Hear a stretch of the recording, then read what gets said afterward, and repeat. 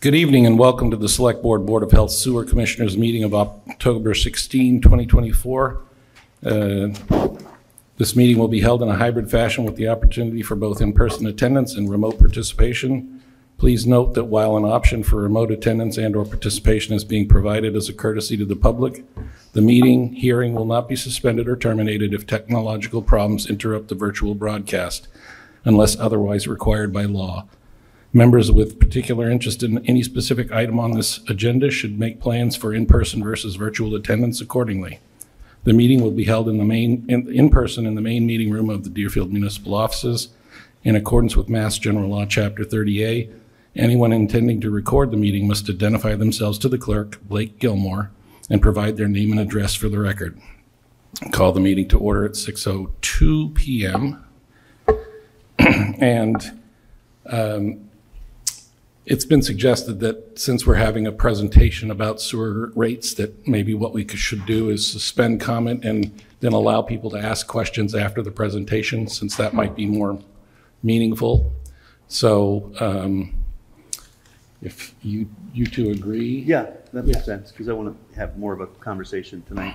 So we will have comment after the presentation about the sewer rate discussions. So at this point, I'd like to ask Dave Prickett to come up, identify yourself. Good evening, welcome. Thank you, appreciate it. Dave Prickett with DPC Engineering. I've got copies of a handout with the permission of the Select Board. I can leave these here and make them available. Sure, that would be great. So just by way of background, we were asked to take a look at where the FY25 sewer rates need to be based on the budget that was approved by the town at an annual town meeting for wastewater. Thank you, Chris. Thank you. There's a copy of the presentation that I'm going over on the overhead as well. Where we started was we looked back at what happened last year in FY24, what your budget was, what the usage was for wastewater customers, to try to look at things moving forward. One thing that came to light last year was billings were down. So we drilled in to try to understand why they were down. So last year, FY24, you had your lowest sewer use consumption over the past 10 years. That was a bit of an anomaly, but you can understand when the majority of your revenue stream is based on consumption. Yep. Revenues were down. So looking forward to FY25, we assumed that the consumption in 25 would be the same as it was in 24. I don't want to call it a worst case scenario, but it was the lowest that you had seen. The challenge was the year before that, you had the highest that you'd seen. Right. So we're in like this back and forth where summers are either really hot or really wet. And I think it's just a cyclical thing that'll come through. But moving forward, we'll kind of plan on the low end for usage. That way we won't miss the revenue mark. Right. So you had a approved budget back at annual town meeting for FY25. And what we did first was, and maybe Chris, if you could flip to that second page. This may be where, Blake, this is probably where I lost you the other day. You did. Yeah, this is the engineer and me being the engineer. Essentially, you decided how big of a pie to order when you set your budget for FY25. Right. Our job is to now give you the options for how to slice that pie. So you have a current rate structure that you've had for several years, which includes a base service fee per billing period, a minimum consumption charge, and a fixed dollar per 1,000 gallon mark. Over the past probably 4 to 5 years, you've changed that dollar per 1,000 gallons, and those other two numbers have stayed where they are. Can I add one more bit of information just kind of for setting the mark? We set sewer rates in the fall. We do our budget months earlier.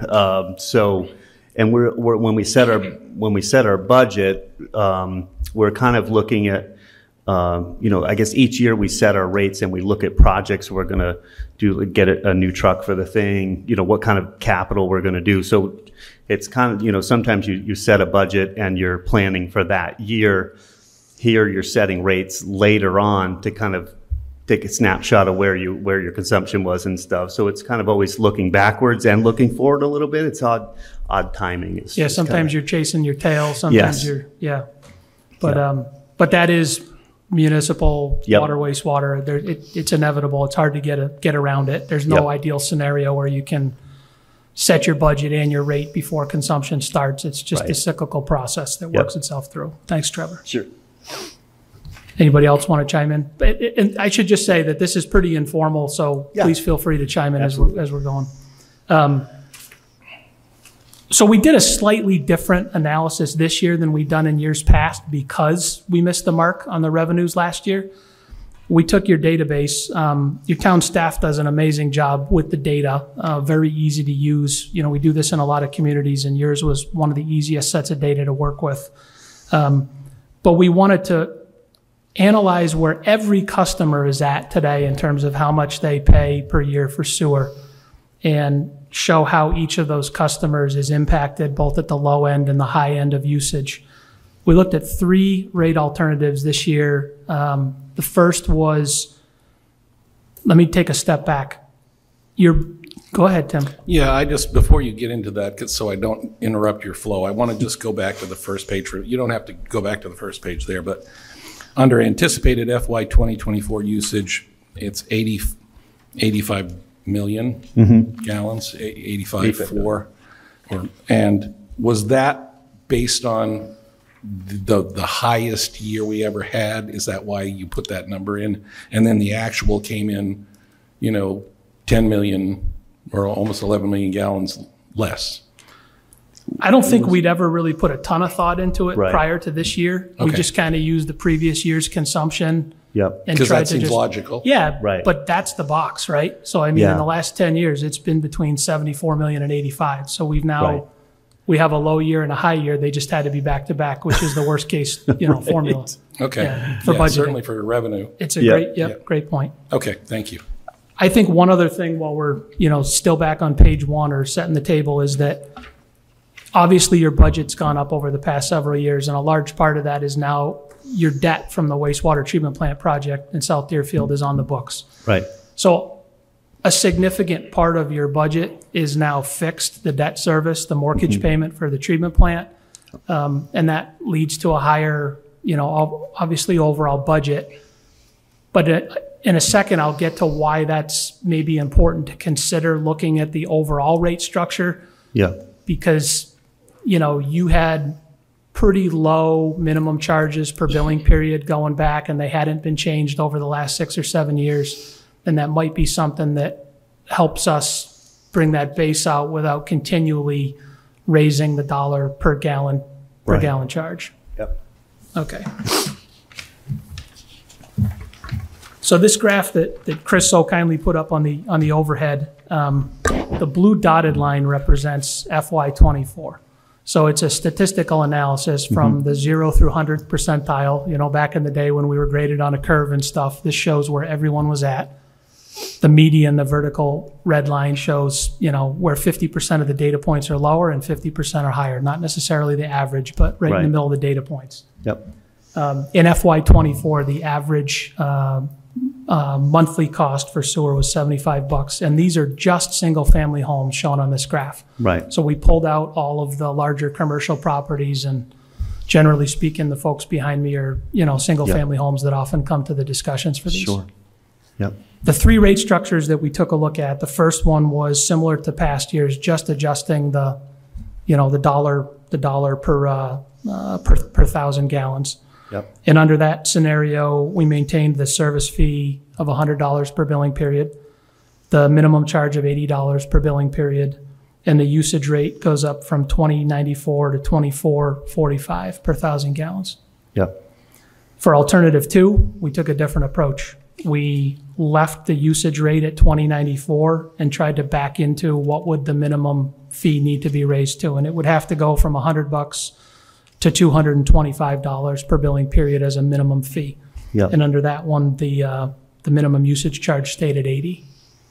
So go ahead, Tim, please. So just to be clear, what is the billing period you're talking about?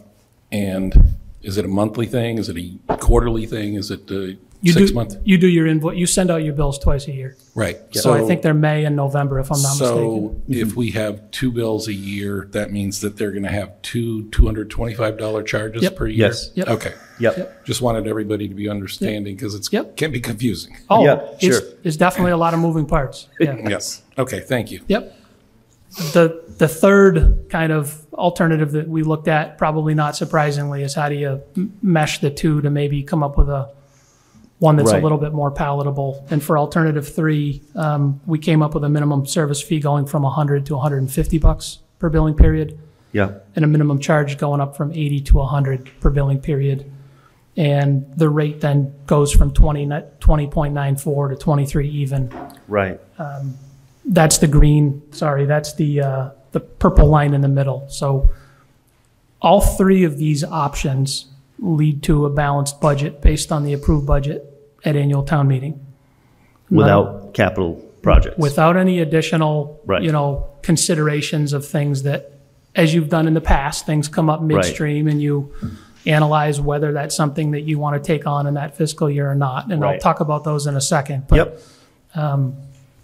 we believe that alternative 3 might be most appropriate, but with that said, none of them Yeah. are wrong. Right. As sewer commissioners, you can, choose any of them. And I think in our discussion, prepping for some of this data, we were thinking because a lot, and I think you hit on this earlier, because a lot of our costs right now are fixed, we're paying the debt service on the work that maybe the service fee and the minimum usage charge would increase a little bit and not as much on the usage per 1,000 gallons. Yep. So when somebody gets their every 6-month bill, let's just pick what's currently in they get their $100 charge twice a year. Yep. They get a minimum charge if they don't exceed usage. Correct. Yep. So if they have more usage than the minimum charge, that doesn't show up on their bill. Correct. Right. Okay, and then the rest of the bill is based on how many gallons of water went through their system. Yes. And, okay, What's not shown on any of these alternatives, Tim, is we didn't touch I guess you have like a built-in abatement where if We do. if your summer usage is more than 125% of your winter usage, it's capped at It's bait. 125. We didn't change Right. that. Yeah, we just left that alone. It's outdoor watering use, and Correct. Washing a car. we did filling look the at pool. what would happen if you changed it, and it's Right. it's not worth it. It brings in like 10 grand extra revenue. It's Yeah. not worth it. Right. So Yep. what we're trying to do with all of these alternatives is the 90-10 rule or the 5-95 rule, trying to make the rates work for the 90% of the customers from the 5th percentile to the 95th percentile. There's always going to be customers in that 0 to 5 percentile and 95 to 100 that there's always going to be outliers. Yeah. And obviously, as you can see from the graph, for Pretty seniors steady. that might not use a lot of water, raising the base fee, it raises their rates the most in that lowest 5th percentile. It's just the reality. But that is the Right. case already. Yeah. There are already people that, are just paying the minimum charge per billing period. Yeah. Good. So our first order of business, leading up to your rate hearing on the 30th is for the commissioners to consider which alternative or a new one makes Right, the most some sense other for mix. you. We can synthesize something else. Yes. The model is cooked, so to speak. Yep. And then beyond that, as we've done in years past, we took a look at some of the pending capital projects that have been discussed and what those would look like. So on the 3rd page of the handout, we just assumed alternative 3 was going to be the move forward alternative. Yeah. And for that scenario, we took a look at how much more would rates need to be under alternative 3 to go from approved FY25 budget, that would be alternative 3A, Yeah. up to alternative 3B, which is 3A plus the presumed debt service for the replacement sewer in Eastern and Cross. Yeah. A project that was bid last year and postponed because the bids came in, higher than expected. There was only one bid. Right. It just happens every once in a while. Yep. kind of end of year project and not a lot of interest with people already with a good backlog, and one person just kind of threw a number at it. So, Yeah. but that's an option under 3B, and 3C is essentially 3B plus the upfront cost associated with the replacement effluent pipe at South Deerfield. So Right. again, these are just, we've tried to give you like the menu, and you Yeah. can order off the menu and understand what those implications would have on cost. Right. And really just looking at, what we have to do. I mean, the town still has an immense amount of sewer work to do. Yes, we have a very well-built plant, but all the infrastructure leading to that plant, not all, a lot of it in some areas of the town are in a lot worse shape. We have gotten a grant for the asset management plan, so over the next year or so, we'll be putting cameras in every pipe that leads to both plants and seeing what the conditions are. We did this back in 2017, I want to say, and that's what gave us the basis of planning the upgrades at the plants. And eventually we chose to upgrade fully the South Deerfield plant. We have we have pipes to do all over town. We have been trying to get the project on Easton and Cross done because we wanted to get the paving done, and I know a lot of that can be lined, so we paved a lot of that, or maybe not yet. Shortly, we've milled a lot, but I think that's going to be paved shortly. But then there are other areas where we need to dig up and replace the pipe. So there's a cost to doing that work. Each year we put some money aside for engineering and small repairs in the budget, but not enough to do large projects. So the plan is, do we tackle one of those this year? We have, and then we have a ton of work on other pipes around town that need to happen. There's a ton of work going up Pine Nook Road. Unfortunately, that all got, unfortunately, the sewer pipes stayed poorly okay on the left side of the road, where the rest of the road got taken out. So we didn't get the opportunity to replace all that at the time. We didn't have the money anyways, but so we do have, that hill probably has the worst pipes in the town as far as I remember from the last report. We have been replacing certain pipes going down to the old Deerfield plant, and DA has been gracious to fund a lot of that project. Over the last several years, we've replaced and lined several pipes leading down to that plant, but we have a lot of work to do other places. So it's trying to kind of come up with, how to keep the rate stable, but still, not put off this work because it gets more expensive every year, every time we go bid it. It just never gets cheaper in the long run. So and then the other one large project is the effluent pipe that leads out of the plant. Some people wonder, why wasn't that done on a $22 million upgrade? It just wasn't part of the project. We didn't really have a need to replace the pipe because it wasn't washed out. It's the pipe that leads out to the plant. And I'll talk about that a little bit further, but those are really the two major things, and we're looking at how do we get financing. We've got, bids out to SRF, State Revolving Fund, to see about help and their low interest loans. But I'll talk about that a little bit later, but those are kind of the projects we have at the moment. We purchased the truck last year that just got delivered with the plow, so they'll be doing a lot of the plowing at both plants now. And the project's pretty much done. We have a few. We're going to do arborvitaes around the project, but we'll be able to pull that out from the budget that we have. And we're looking at light sensors as well down there to try and kind of dim the lights certain times of the night. But that again can be, I think, pulled out of the budget. So not a capital project. So just to talk about the various alternatives on the second page and clarify. So Alt 3A is essentially, is that the same as Yep. Alt 3 over here? It is. Okay. Yep. So it's called Alt 3A for no particular reason, just so you can differentiate. Leave it to an engineer to change page 3 from page 2, but Page 3 is just showing the three Right. alternates. Yeah, so on this page, Alt 3A is what the alternate The 3 base was on the previous alternative page. page. Yep. Right. Yep. 3B, how much money is included in that for the anticipated cost of the work on Eastern and Graves? That's essentially the work that's added into this one?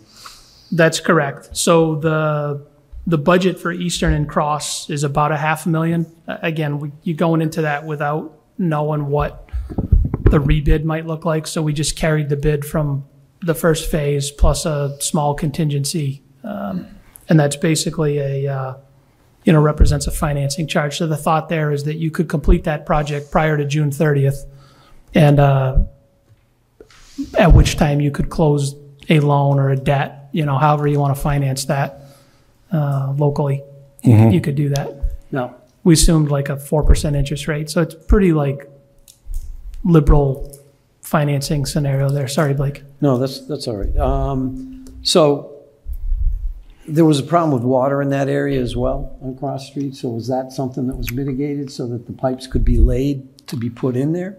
There were replacement water mains that were placed in that neighborhood first. And on the heels of that, I don't want to speak for Kevin, who's now enjoying retirement, but I believe the intent early on was before you pave, let's replace the bad sewers and save the money of the pavement, So that started. Kevin had some pipe that was available at the yard. The town was trying to contribute that.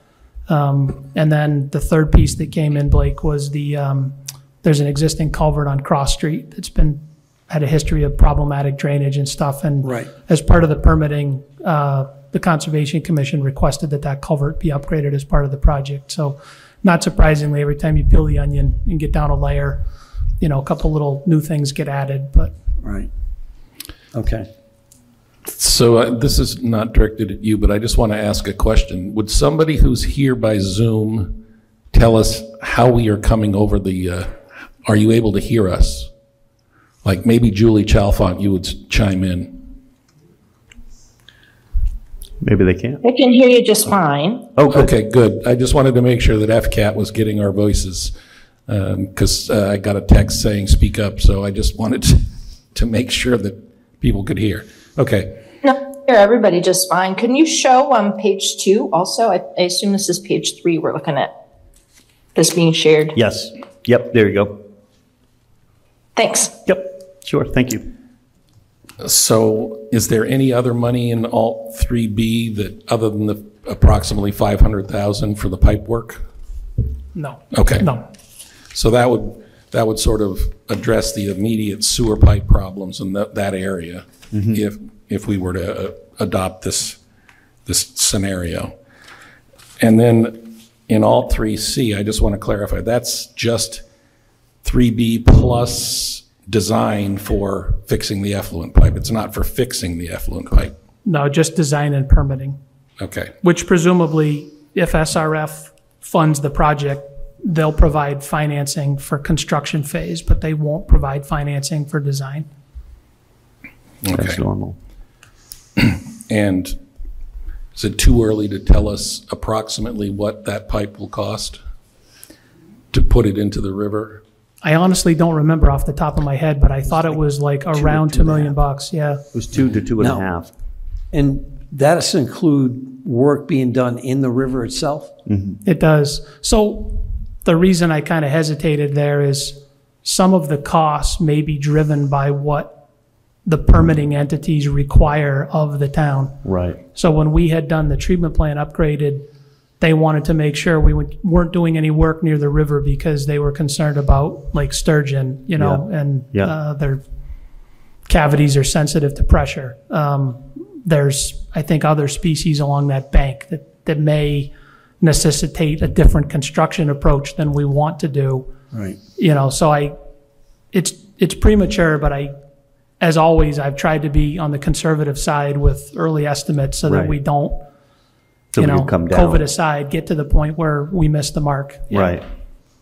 And the other part of that, so it's not just replacing the pipe. What the problems that kind of came were all that rain and the flooding up and down on the river this year. But it's also the drainage out of that plant and the areas around it. So the water coming out of the plant, draining out to the river, eroded the embankment, which then eroded the pipe and broke the pipe. So our thought process for doing this is not just replacing the pipe leading from the plant, from the clean sewer water out to the river. It's actually tying in most of the drainage from the plant into that same line, if I have this right. Yeah.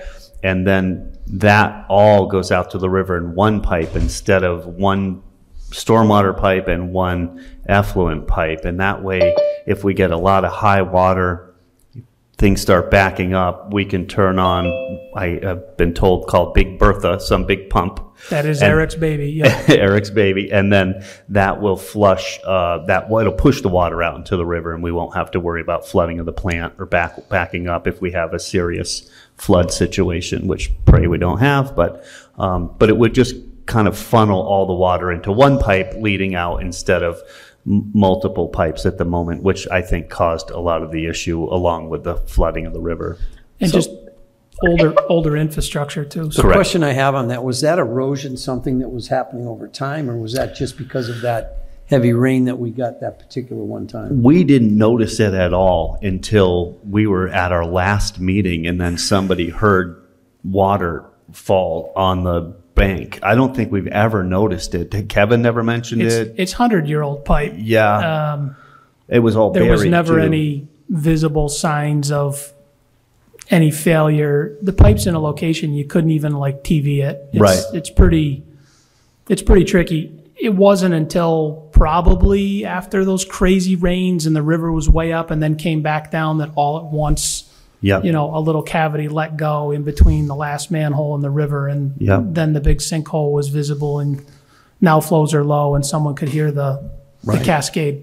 Yeah. So when you go to replace this thing, is there some way of telling that if this is going to start to happen again, that you're going to be able to take care of that? Well, the idea is that this would all be in one pipe now, so you wouldn't have that other pipe kind of eroding as stormwater on top of the other pipe. I think just the way those pipes were laid way back in the day, it's 12-inch clay pipe. I mean, it's like pottery with 3-foot sections right now. And I also believe, I think originally there was like a pump house, not a house, but just the end of the pipe had a structure that in the early, I don't know how early, 70s that was put in, I think, and then an ice storm took it out shortly after that, and then so it was just the pipe kind of there. So there's been issues over the years with like the end of the pipe, but the middle from the plant to there, it was buried, no issues, no concern. It was always draining fine. No reason to kind of tackle it or throw money at that when we did the upgrades. We would have done something else. We passed like over 1 million gallons a day through the plant during the highest flow we've ever seen. Yep. And the plant handled it. Eric and the guys handled it glowingly. Right. It's just all the stormwater, the river, everything's kind of flowing from south to north there off that field, coming at the plant. And it's Deerfield. Groundwater is like 4 feet below grade everywhere. Yeah. So, it's just sitting in that it hits that bowl. And then it's got to go somewhere. It is. That field, that farm field right next to the plant in that corner, that northern corner of that field really gets wet. I mean, it's generally where the crops don't grow the best there for sure, because it's always wet. And then we take all that on our property. People might be wondering, well, if you just have to put a pipe under the river, why would it cost so much? But can you talk about the requirements? Like EPA probably has requirements, like you have to go out and pour a big cement footing to put the pipe in. Can you talk about that a little bit? Again, I think some of the permitting requirements, Tim, I don't know yet. They'll be driven by species of concern. Okay. But essentially out in the river, we'll have to build a cofferdam around the head wall. You either have 2 options. You can either put a head wall or you can put a vertical diffusing structure in. You had a vertical diffusing structure. I like the head wall because to Blake's point, you can see it. So you said, how do you know what's going on? Well, if I'm opening the manhole at the top of the hill and I can see the end of the pipe, visually, I kind of know what's going on. So that's what we'll try for. And then obviously we want to put as much like riprap on top of it, Tim, as we can. Right. But sometimes they don't like that because the turtles can't, come up over the rocks. So now we're putting vegetative. It's a permitting give and take. We're engineers. We want to fortify it and, make this thing as proof as it can be to storms. But there's that part, Tim, and then you'll have to do bypass pumping to get around that during construction. And this question you may not be able to answer, but when it comes to the different species, I know that when projects have been done in the past, in different water sources and that sort of thing, that species were actually moved. They had people come in that were specialized in moving the species out of the area so that you get the work done. And sometimes they replaced them, sometimes they just moved them to a new habitat. Is that still in check, or is it something that we just have to work around them and leave them there? I had to do it with turtles a long time ago up in Williamstown. Okay. Someone literally came in with scuba gear, and I don't know what kind of turtles they were, but he was going after them. And then other times it was some kind of weird, like little mollusk or something, freshwater, and we had to do the work between November and April when they were dormant or non-breeding, if you will. So yeah, no, you're right. I mean, that's kind of the stuff they put the handcuffs on you. And And you can fix it, but you got to salmon runs and stuff. You got to time around it. Right. Yeah, it's So that would tricky. be in a future iteration, we would be looking to include that in this calculation, whatever cost that is in the presumably the debt service would hit you in either the end of 26 or the beginning of 27. That would be my guess. And that would be amortizing whatever that loan is over whatever period 20-year of time, note at 20-year 2%. note. Yep, you got it. They forgive some of it, not a lot. But I think you're in the tier 2. I think it's 6.6%. It's like they take the car payments off the back of the loan when it's just principal. So it doesn't help up front with the mortgage payment, but in years 18, 19, and 20, it's real. Okay. Have you two, do you have anything more to talk about, Trevor? I don't. Before I'm I happy open to it answer up? questions if people have. Sure. Well, with the engineers. People have questions of Dave Prickett. Can you just address them to the chair, and then we'll have him respond? So anybody who wants to ask a question. And that anybody online as well? Okay. Welcome, Jeff. Good evening, Jeff Upton, Hillcrest Ave. And just one question for Dave, but I do have a few questions for the select board after, if possible. Yeah, of course. So very quickly, Dave, do you happen to know the daily flow capacity of the plant? I believe it's 0.85 MGD, if I recall. You're right. I won't bet the farm on that, but I'm pretty sure. Okay, and could you tell us what the daily flow average is for Deerfield now? Eric would probably be able to better tell you. I'm going to guess right now it's probably 300,000 to 400,000 gallons a day. I mean, right now, it hasn't been yeah, raining. I mean, last year, a year ago this time, you had flows that were pushing 1 million gallons for 2 or 3 months, which is at the other extreme. But, Okay, Yeah. so even if it's 1 million gallons, that capacity is still, if we're like 8.5 million, so No, 0.85. 0.85. 0.85. Okay, So thank you. 850,000 Right. gallons a day. But we can do more, So we can do more, just we're not permitted for more on a, it's right? average, right? The 0.85 is an average. That plant can handle more. But if it was more than 6 months out of the year, we'd have to ask for a different permit, I assume. Have I got that right? Or Correct. I think it's 180 days. If it's over 80%, you have to reevaluate. But Okay. Yeah. No, thank you. I do appreciate that. Sure. Does that capacity then allow for, say, a holding tank for septic users to tie into that? The South Deerfield plant is not designed for septage. It's still a relatively small plant. We had talked about the option of accommodating septage receiving when we were doing the design phase. And we all agreed that it wasn't worth the capital or the increased operational costs.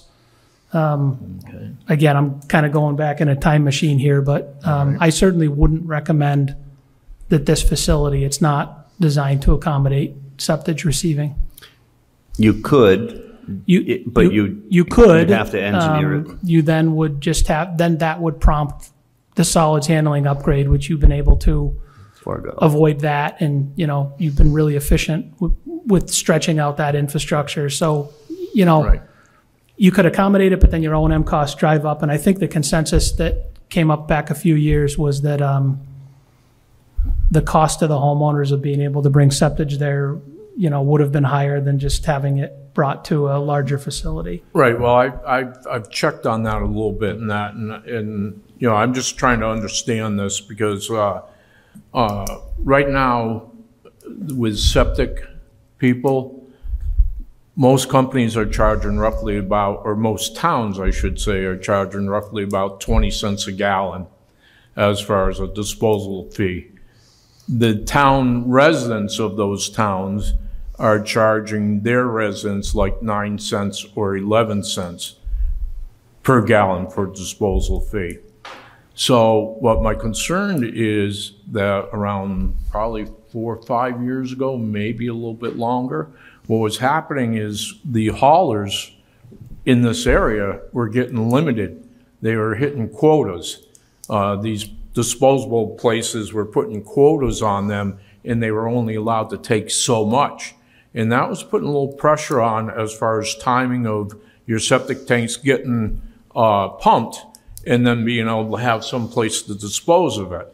And it's eased up, I've checked, and it's eased up the last couple of years, but I'd hate to see us get back into that situation and have, we have roughly about 60% of the people here in Deerfield on septic tanks. I would hate to get us into a situation where our residents didn't really have any place to dispose of their waste. So that's the only reason why I'm talking about a holding tank, what's the feasibility.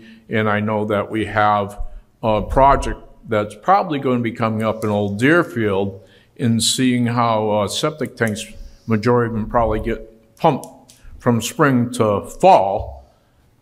And the students are out from late spring to early fall. Maybe they could handle that capacity maybe in the future. And I'm just throwing that out. That's Okay, that's good. Okay. Before you continue, is there anybody online that wants to ask a question? Because I'm happy to listen to you, Oh, Jeff, sure. all night. Yep. I just want to make sure that other people aren't. Yep. Okay. No, I agree.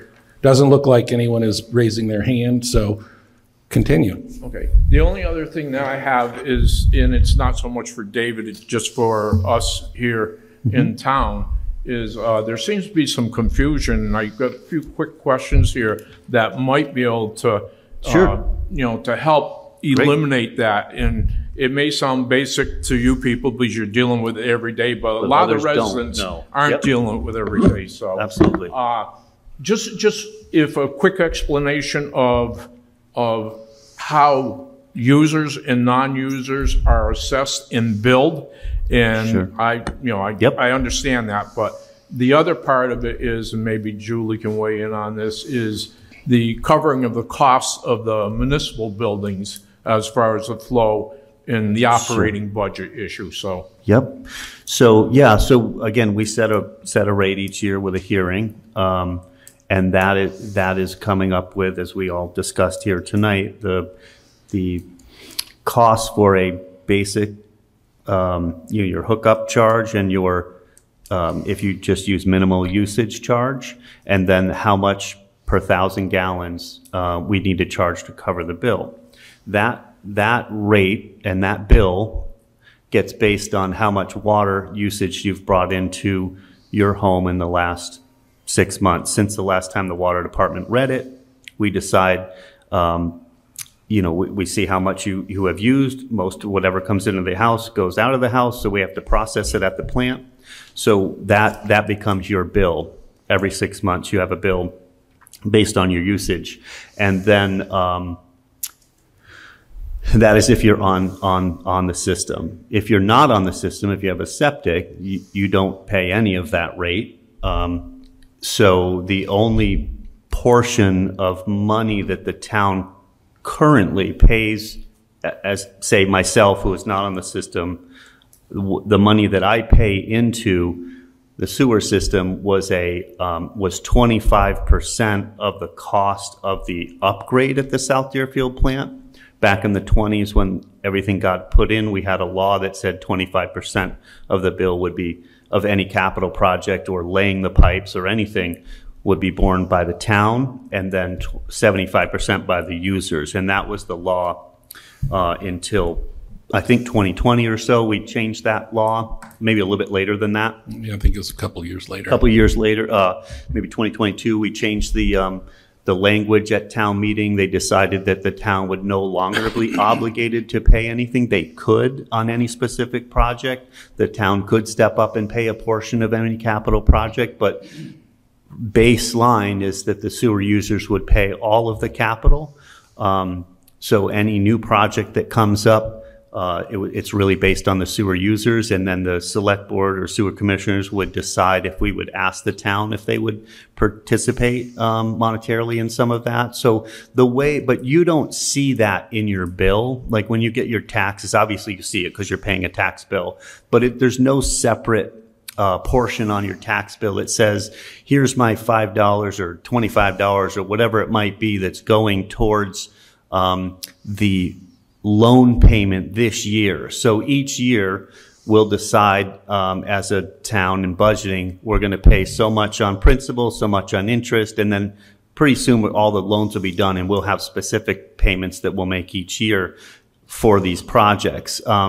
When we do the bill, when we're doing the budgeting, the 75% of that loan payment comes out of the retained earnings of the sewer enterprise fund. Those are all the money that gets paid, goes into the sewer enterprise fund. 75% comes out of that. 25% comes out of the general fund, whatever that number is, that gets assessed. And that just becomes part of the budgeting process we do. And then everybody's taxes, they pay their taxes, and that percent goes there. So you'll never see that on your budget or on your tax bill if you're a resident, but it's one of those things that we debt excluded, which means that it was money that was over and above your normal tax bill.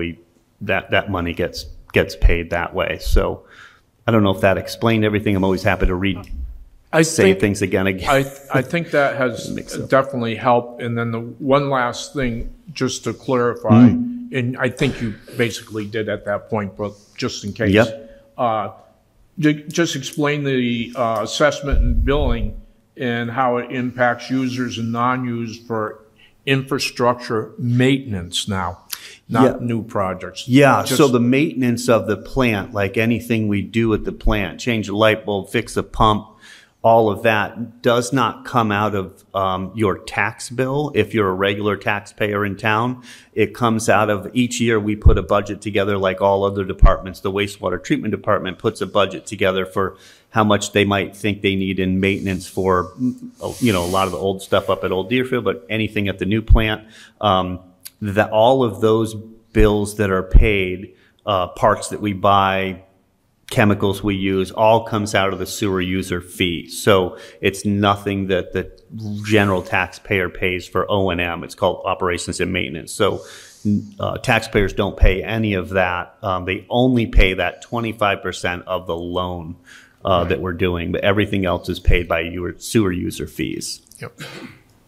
And just to hear one thing, like, it's not two buckets of people. You're all the same people. So you are a taxpayer and you are a sewer user. Right. So you're paying both. Like you're paying the 75% and you're paying the 25%. So the sewer users, really are shouldering a lot of this. So that's kind of my 2 cents is I always think a town should have some responsibility in this. But anyways, yeah.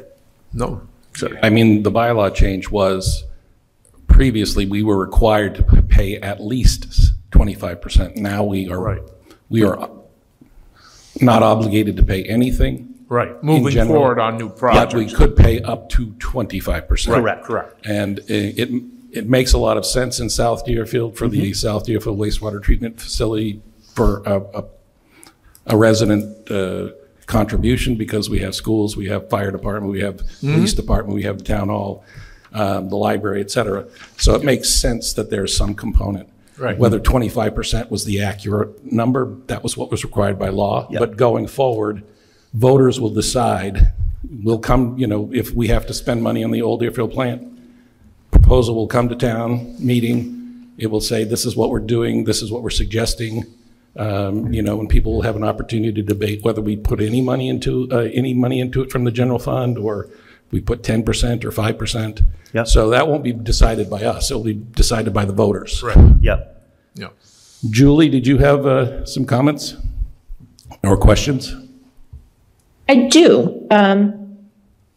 Maybe just to add a very small amount to what Trevor already said is that when we vote the municipal budget at annual town meeting, the amount we're going to pay towards that loan is in that budget, and you can see it there as a line item. So it's not a surcharge that gets added later or anything. It's part of the budget that we vote Thank you. in April for the upcoming year.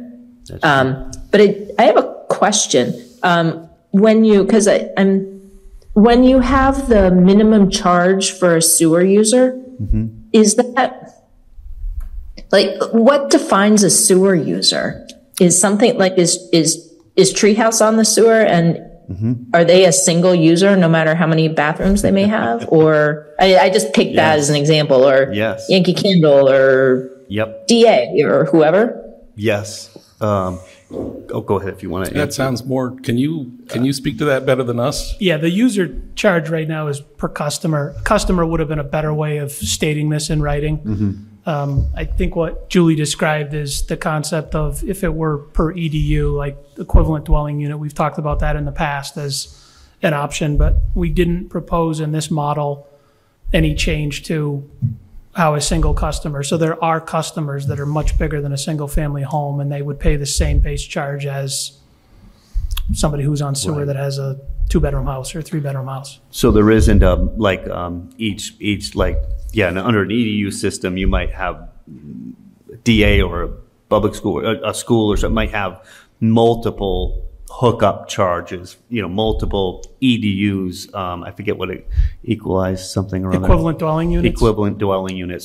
So many units. But here they would just pay that one minimum usage charge. And obviously an entity like that would never be a minimum charge. They have a lot of usage, so they pay a huge bill. But yeah, it's something we looked at EDUs, and I think we still are struggling because it's hard to protect the senior citizens and the minimum people and also capture the funds you need out of the larger entities. Great Barrington has 100% fixed fee sewer rate structure. So the positive to it is there's no variability with revenue, right? You have a dry year, a wet year, you're getting your revenue. The downside is if you're between the 0th and 50th percentile, like if you're down at the 0th percentile and you're a full fixed fee, your cost per year is going way up.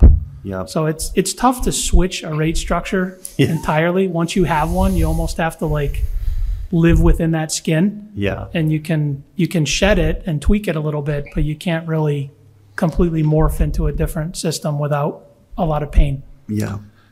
And I don't know whether it's legal to have like a commercial user fee rate and a residential rate, and we currently have the same tax rate for commercial and residential, so that would add a layer of complication. But is that something that... I don't want to speak to the legality, but it's certainly allowed. There are a lot of communities with different rate structures. Some of them are ascending rate too. If you don't use a lot of water, you pay this much. If you use a lot of water, it goes up. I would say the more complex we make it, Tim, then the more variability there is year to year. So we have been looking a bit at industrial use. When Oxford Pickle was here, there was a heavy demand. The breweries can be a heavy demand depending on what goes down the pipe.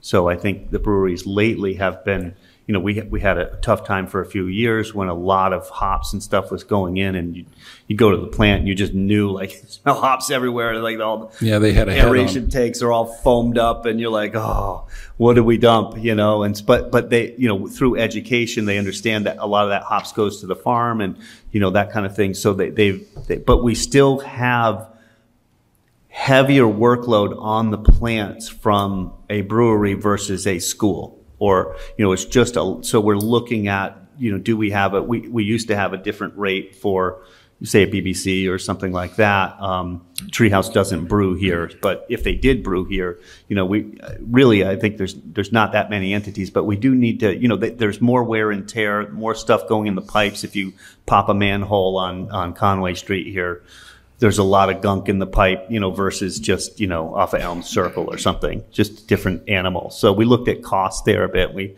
have some more work to do there. So, Julie, did you have a follow-up? Your hand I is have still one up. more question.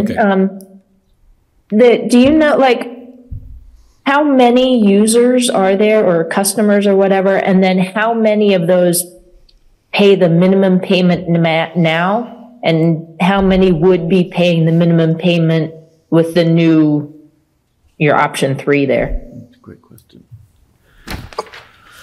I don't remember the exact number of customers. I think I saw Brenda come in. She might know off the top of her head. Yeah, I want to say there's under 3,000 total users, but I don't know. I know we have all that data in a spreadsheet, and I can get that for you for sure. That's close enough. That doesn't. I can give you the percentile though. So everyone under the 5th percentile is paying a flat charge. Everyone under the 5th percentile. Currently, yeah. So Yeah. 5% of your customers use So less 5% of water 3,000 than roughly. your minimum charges. Yeah. Which that 595 rule, you guys are doing a good job with that. Yeah. If it was 20%, I would say we got to be really careful because that's a lot of people that Right. are in that low tier. Yep.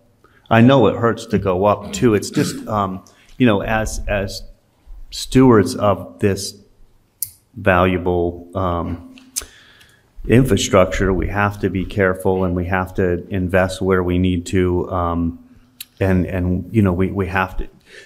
I sign the bills every 2 weeks. Blake as well. He's been looking at them too, and Tim as well. We, every couple weeks I'm signing the warrant, and it's like $18,000 to bring our sludge to Lowell. It's just going up, and sometimes it's 12, sometimes it's 22. But it's a lot of money every month to spend, and that's just one part of the enterprise. It is ungodly expensive to get rid of our sludge, and that the sludge is the dead bugs, right? Yeah, second biggest line item. Second biggest line item other than electricity was Labor. and labor. Electricity used to be way top, but with this upgrade, it's gone way down. So that's been excellent. But the sludge is a fortune to get rid of. So we're just always trying to find that balance, and we need to cover the cost to do it, but not take advantage. We just want to, we have done a huge investment there, and that was a lot to tackle. We do have to figure out. We have concepts of a plan, should I say that, in Old Deerfield, and I think we're getting close to kind of getting started there, and then. And then again, we have all the pipes to deal with, all the collections, and we'll have a better idea what that looks like again in the future here with this grant. I would just like to say how many users would be paying the minimum fee if you raise the minimum fee? Because that's got to increase the number, right? It would. It does a little bit, Julie. Yep. Maybe like 1 or 2%. Oh, okay. Yep. Thank you. I'd just like to say thank you for your time. Sure. And your Thanks for your responses. questions. I think that may have helped clear up some hope so. confusion. Hopefully. Yeah, hopefully. Always Thank you. always happy to talk, and it's complicated. And obviously, from year to year, we have to make the adjustments necessary to finance what we've obligated the town for. I mean, the voters obligated the town for this by approving the plan to build this plant. So, we are the ones that have to set the rates and have to rely on experts to tell us these are the options you have for setting the rates. And it's a really nice plant. I'm always happy to give anybody a tour anytime. I mean, this is a big, who wants to go look at a sewage plant? But it truly is a pretty amazing piece of equipment. And Eric and his team are fantastic operators. They really, really keep that place really clean and operating well. So very proud of our team. Deerfield should be proud. So this doesn't have a direct effect on tonight's discussion, and I'm going to try to wrap this part of it by 7 o'clock, which is another 5 minutes. But we did recently receive a grant to look at a possible interconnection with Whately's business district. Industrial. So if you want to talk about that, a small amount, Christopher. Yeah, sure. And Dave, I just sent you and Justin an email about it today, so I hope you had a chance to read it. But yeah, we were recently awarded just a $100,000 planning grant from the Rural Development Fund that the state has, just to explore road and wastewater connections with Whately. And in particular, we have our industrial park right on the border with their industrial park. And so, there was a question about, they've got some potentially big users on that side. Is there an opportunity here to expand our distribution or collection system rather, and take advantage of that and, have a win-win situation for Whately and Deerfield. So, It's too early to say how that would shape out. Or DDIC is looking into it, our DDIC committee, and, it would create new user fees. It might help defray some of the cost of the town of Deerfield, but too early to say whether that will ever occur. Expanding the denominators, you always said, the more users. Yeah, it's a cool opportunity. As Chris is going to say, the challenge is the pipe cost, right? Mm-hmm. Getting the infrastructure from where it is out to the end. But from a math standpoint with flow, it's a cool opportunity for both communities. So And there's a buy-in, they have to buy in for the investment Right. that we've had. just like your new connections do. Mm-hmm. Right. And it's actually a finite area. It's basically your industrial park currently doesn't have sewer infrastructure. Ours is right next door and it does. So maybe it makes sense, maybe it doesn't. And hopefully this grant will help us figure that out. Good job to Chris. So- That's not easy to go get grants. So I've got one thing I'd like to add to that. One thing that I think I discussed with both of you at one point is that we come up with a committee, a sewer committee, to actually work with all of these different moving parts that as we go through this, it seems like there seems to be more and more as we go through that would report to us as the commissioners and be able to maybe keep us abreast a little bit more in a more timely fashion than basically hitting this once a year or whatever. And then that way we can stay up to speed on it, because I know I need all the help I can get. Yeah, it's a lot. And right. We had the committee a few years ago, and they did good work, and they got to a standstill. Like it was just kind of stuck in the mud because it's hard decisions. They don't want to be the one to say, "Hey, you need to spend $19 million bucks," or 22. But they did good groundwork and good research. We looked at a lot of EDU kind of discussions at that time. And then I think, it might also, if it's not a committee, maybe, expanding, it might take a bylaw thing, but expanding, the representation on this board, as a sewer commissioners. Maybe it's, maybe we have a couple of spots added to this board that are I'm actually in favor. That was the next thing I would bring up, is that we expand this board to 5 members. They can be users, because I'm not a user. I think none of us are right now, and that can be the case. And sometimes it is. It's just a matter of who gets elected and where they live. But to have some representation on the board, and I think it might be good to kind of look at that. For sure. Yeah, the previous committee sort of fell apart for various reasons. They reached a point where policy decisions had to be made, and people didn't agree with each other. And at some point, I wasn't on it I wasn't on the select board then.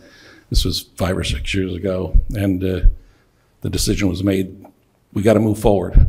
Otherwise, the plant's going to fall apart. And so. That's the plus and the minus of ad hoc committees is, when it comes time to make policy decisions, it's, time for the committee to, pass along stuff. And from my standpoint, I stay involved in the sewer throughout the year in terms of trying to keep my knowledge base up.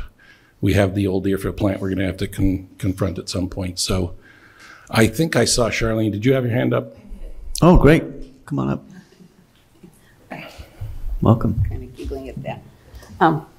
I just want to be clear about if you're a user. Mm-hmm. So if we did alternative 3, the hybrid adjustment, we would have to pay $300 for a service fee.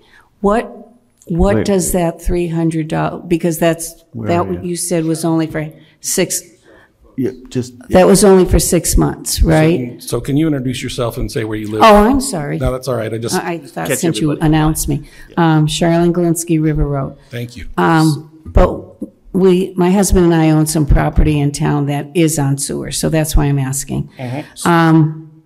The service fee is $300 for the year. What does that pay for? pays, well, it's a base charge, right, that everybody pays, and that's towards your operations, maintenance, loan. I mean, it's your bottom line, it's your starting point, and then user fees come on top of that. So it makes everybody kind of buy into the system no matter how much you use, and it's a level kind of charge, and then your usage comes on top of that. Have I got that right? Yeah, and I would just echo that because almost 40% of your budget now is the debt service from the project, even if the spigot shut off tomorrow and no one discharged any wastewater, you'd still have to pay your loan.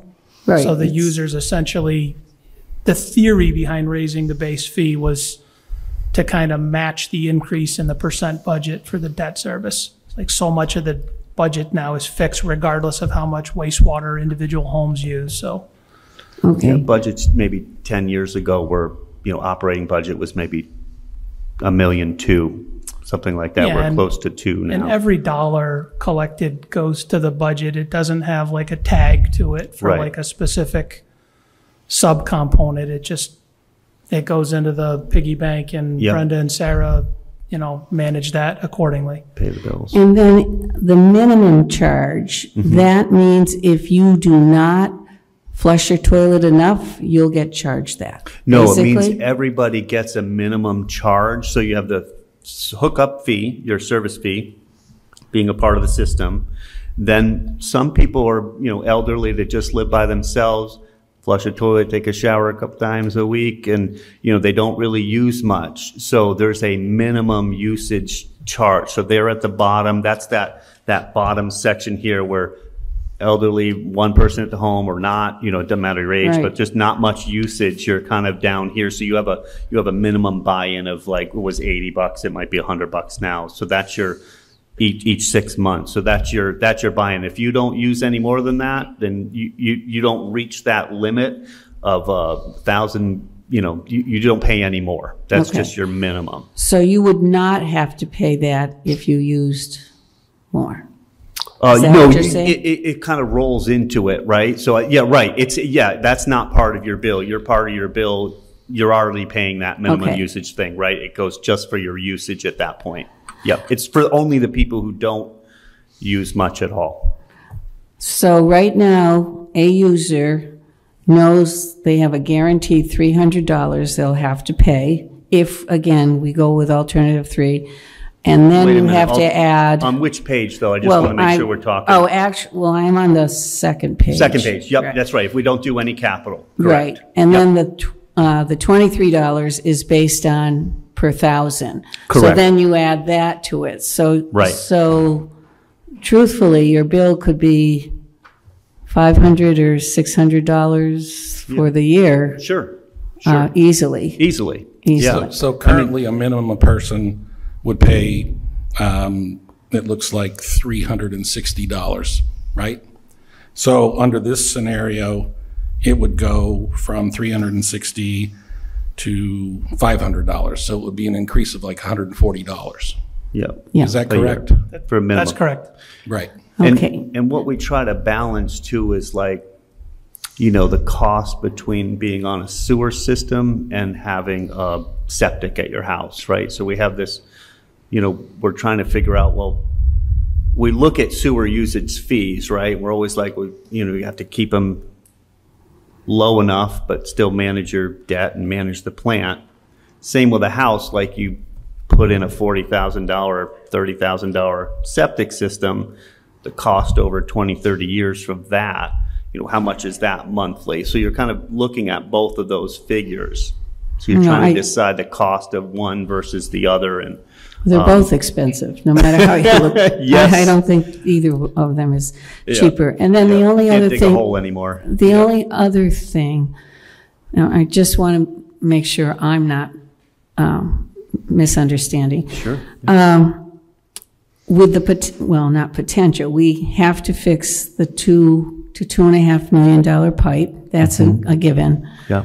And then the future of the old Deerfield plant is obviously something that Down has the to be road. looked at. And that all comes within our tax bill. No. Correct? No. All right, explain that to me. So any project from this upgrade is the only one that's in your tax bill. If you're not, if Oh, you're the not current using- one, the yeah, that current- 2009, no, I knew that, and that also but includes that pipe project, Right. Old Deerfield plant, Eastern and Cross, anything we do anywhere else in the system does not come from your tax bill. It's only a sewer user bill. Unless the town decides we're going to tackle one of these projects and we ask the town, will the taxpayers also pay in a little bit to help the users on the system? Because, we have municipal buildings, police department, all that is Right. on it here. If the town says, yes, we'll pony up 10% or whatever, then you would, and then it passed as a debt exclusion at a ballot box, then you would see a little bit more in your taxes. So any of us in town who are users, Users, use the sewer, yes, we can anticipate yep. more in our tax bill, In your sewer usage bill, in the sewer usage bill, right, with these upcoming Yes. Yes. problems that are ahead of us, yes. correct? Yep, yep. So, and I just heard you say Whately might want to join us, Nay. or might be a part. I'm I feeling. didn't say that. I want to correct what I No, said. we didn't. Oh, all right, I what want did to you correct say? what I Whately said wants was that there is a very limited opportunity that's being studied that the industrial park in Whately that sits next to the industrial park in Deerfield might be able to tie together to increase the number of users, which would have a reducing effect, but we don't know that that's going to happen. And anything outside of the industrial parks is the only thing we're talking about at this point. So we're not talking about putting sewer into Whately and doing any of that stuff. And then they would have to decide whether they'd want to pay as the money that it would be required for them to tie in. Like, it's not just, we hook them up and, hey, here's your fee. Right, No, 'cause they have there's to- a buy-in. You hold the chips on that one. Exactly. Right, If they Yeah, want to we buy do. in, they need to And- pay to come in. But the taxpayers paid for the facility down there, No. well. You mean the the upgrade Deerf- that we did? Yes. Yeah, the Yep. taxpayers paid for that, and then it's nice to say somebody could possibly, become a part of that and give us some money, which would help, but it's still we, the taxpayers, and I'm just wondering, I mean, I'm no engineer, but if Old Deerfield has issues with their septic, is there any way that they can become part of our plant down here in South Deerfield without going through the $16 to $17 million new plant? It's more, well, we looked at one time, we looked at studying whether we could turn that into a pump station and pump that. Oh. But we would need a second station somewhere. We looked at Lee Road in Mill Village, kind of if we had somewhere you could put a second plant. So pumps from there, pumps to there, then pumps down to here, and we could then run lines up over 91 and pick up my area town. Other houses out there might want to tie in, because it's harder and harder to put a septic system. But all of that is way more expensive than just doing an upgrade at that plant. However, over 100 years, it would be more beneficial to do that, but it's a lot of money up front. Unless there's a big infusion of state or federal money to make that happen, probably it's not going to happen. Okay. So, Those but were- yeah, those were my good questions. idea. But Thank Yeah, you. so we were talking basically that there were various options at the high end of a pump station plan. It was in the 30 million a range. 30 million, yeah. And in the low end and in the high end of the fixing the other plant, it was 12 to 15 million. So we're talking about Double. a huge amount of money in difference in creating a pump station. Yep. Because right now, just doing simple math here, it looks like almost a $6 increase per 1,000 if we go with that alternative 3, looking at the pipe and all of that, Yep. not adding anything else. So it doesn't look good for the future for users No, with it's the expenses It's coming down the expensive to pipe. run these systems, yep. And you Yep. don't have Okay. a choice, because a lot of times the DEP says, as they did with that plant, you must fix this. And we're Right. kind of left trying to find a way to do it. So we want to be a little proactive and do it on our terms instead of their terms. All right. And of course, when the federal government was paying 90% of the cost of installing sewer systems, it wasn't that expensive to build the old plants. But now we're paying 90% of the cost or more Yeah. of putting these plants in place and fixing them.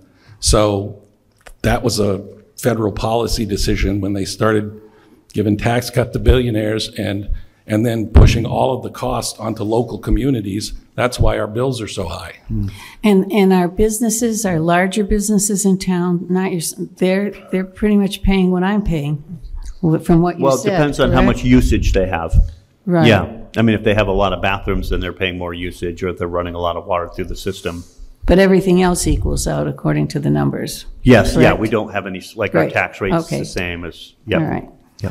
So And we I'm do thinking I want- have, for our farmers, we do have programs to help the farmers as well. Like, I think Glinski's, and there's other farmers in town that use a lot of water for the farming and doesn't go into the system, obviously crops and all that stuff. We have worked on policies to help that as well, so, Oh, I appreciate that. sure. Thank you. Yep.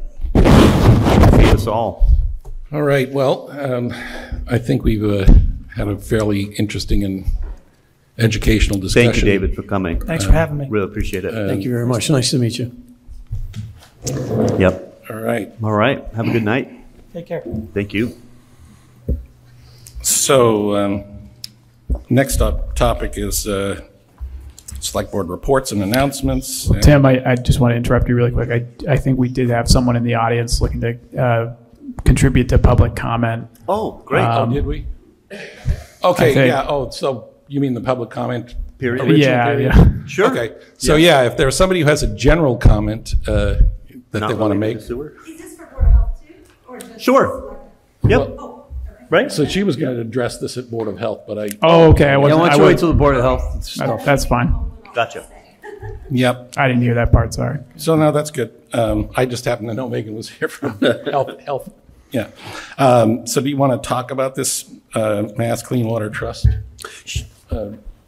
Christopher? Do you want me to? Or? Yeah, Trevor. Yeah, go for it. Just that we I signed tonight the DocuSign paperwork. This is the asset management grant that we got for studying the sewer collection system and the stormwater collection system. We got 2 separate grants, so very grateful to DEP and all for that work.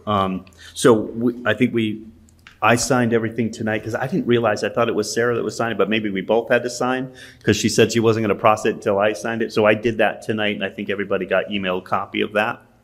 So I think we're good to go. I don't know if we have anything else to go on that, No, right? I think you're all set. Yeah, okay, great. So That's done. that's the sewer pipe? That's the and sewer drainage collection and the drainage collection. Yep, both of those are done, pipe. Okay. or at least started. Any other announcements? A little discombobulated, I don't think I so. know. I know, I just feel, yeah. Blake? Yeah, I just have one comment. It was brought up a couple of weeks ago that at one of the public meetings that I was not in favor of senior housing. I just want to make sure that I clarify that I am absolutely in favor of senior housing. My Great. question was with the St. James property, and I wanted to make sure that it was something that was feasible at that particular time. Sure. So I just want to make sure that it's out there publicly that they know that I am absolutely in favor Great. of senior housing. Thanks for the Great. clarity. I did have one comment. I attended Friday the Mass Municipal Association Legislative Breakfast. It took place they do it in 6 places around the state in October, and for our region was up in Leiden on Friday morning. So I attended that. Joe Comerford was there for a bit of time, and then she was hosting Secretary Howe, who's our economic development secretary. So she had spent, I think, all like 8 hours in Western Mass. So that was awesome. She came out to look at all the different things we're doing for economic development out here. And Natalie Blay was there to speak a bit, but they gave a good legislative breakdown. Obviously, they're not in session right now, that the session is over, but they are trying to compile some bills before January 1st. They're working on a couple of, supplemental bills, and, and then obviously elections will happen, and then they'll gear up for a new session, which is always a 2-year session. But it was nice to see the work that they've done, the Western Mass delegation, to try and pull in other rural areas and convince the eastern part of the state, why it's important to fund out here. And they've just done some great work as far as rural roads, increasing Chapter 90 spending, the Fair Share Amendment, that money that kind of came in where they were putting that has to be to education, has to be to roads. So there's a lot of different rural initiatives that they've been working on and funding. So it was a really good session. So look forward to that. And I know the MMA conference is scheduled in a new place because they're remodeling the Heinz Center. So that's going to be in January again. So I'm looking to sign up for that. So that's all I got. And I attended 2 things last week with, one was involving the Canadian Consul General. Massachusetts' biggest trading partner outside of the United States is Canada. Western Mass itself, I think, has almost $2 billion in trade, but it's an amazing figure. That was something that was put on by the council, and the who's Jeevan work for? Yeah, it's the Mass Office of International Travel and Tourism. Yeah, nice. And so Massachusetts and Canada worked together, and it was a little 2-hour presentation at Treehouse.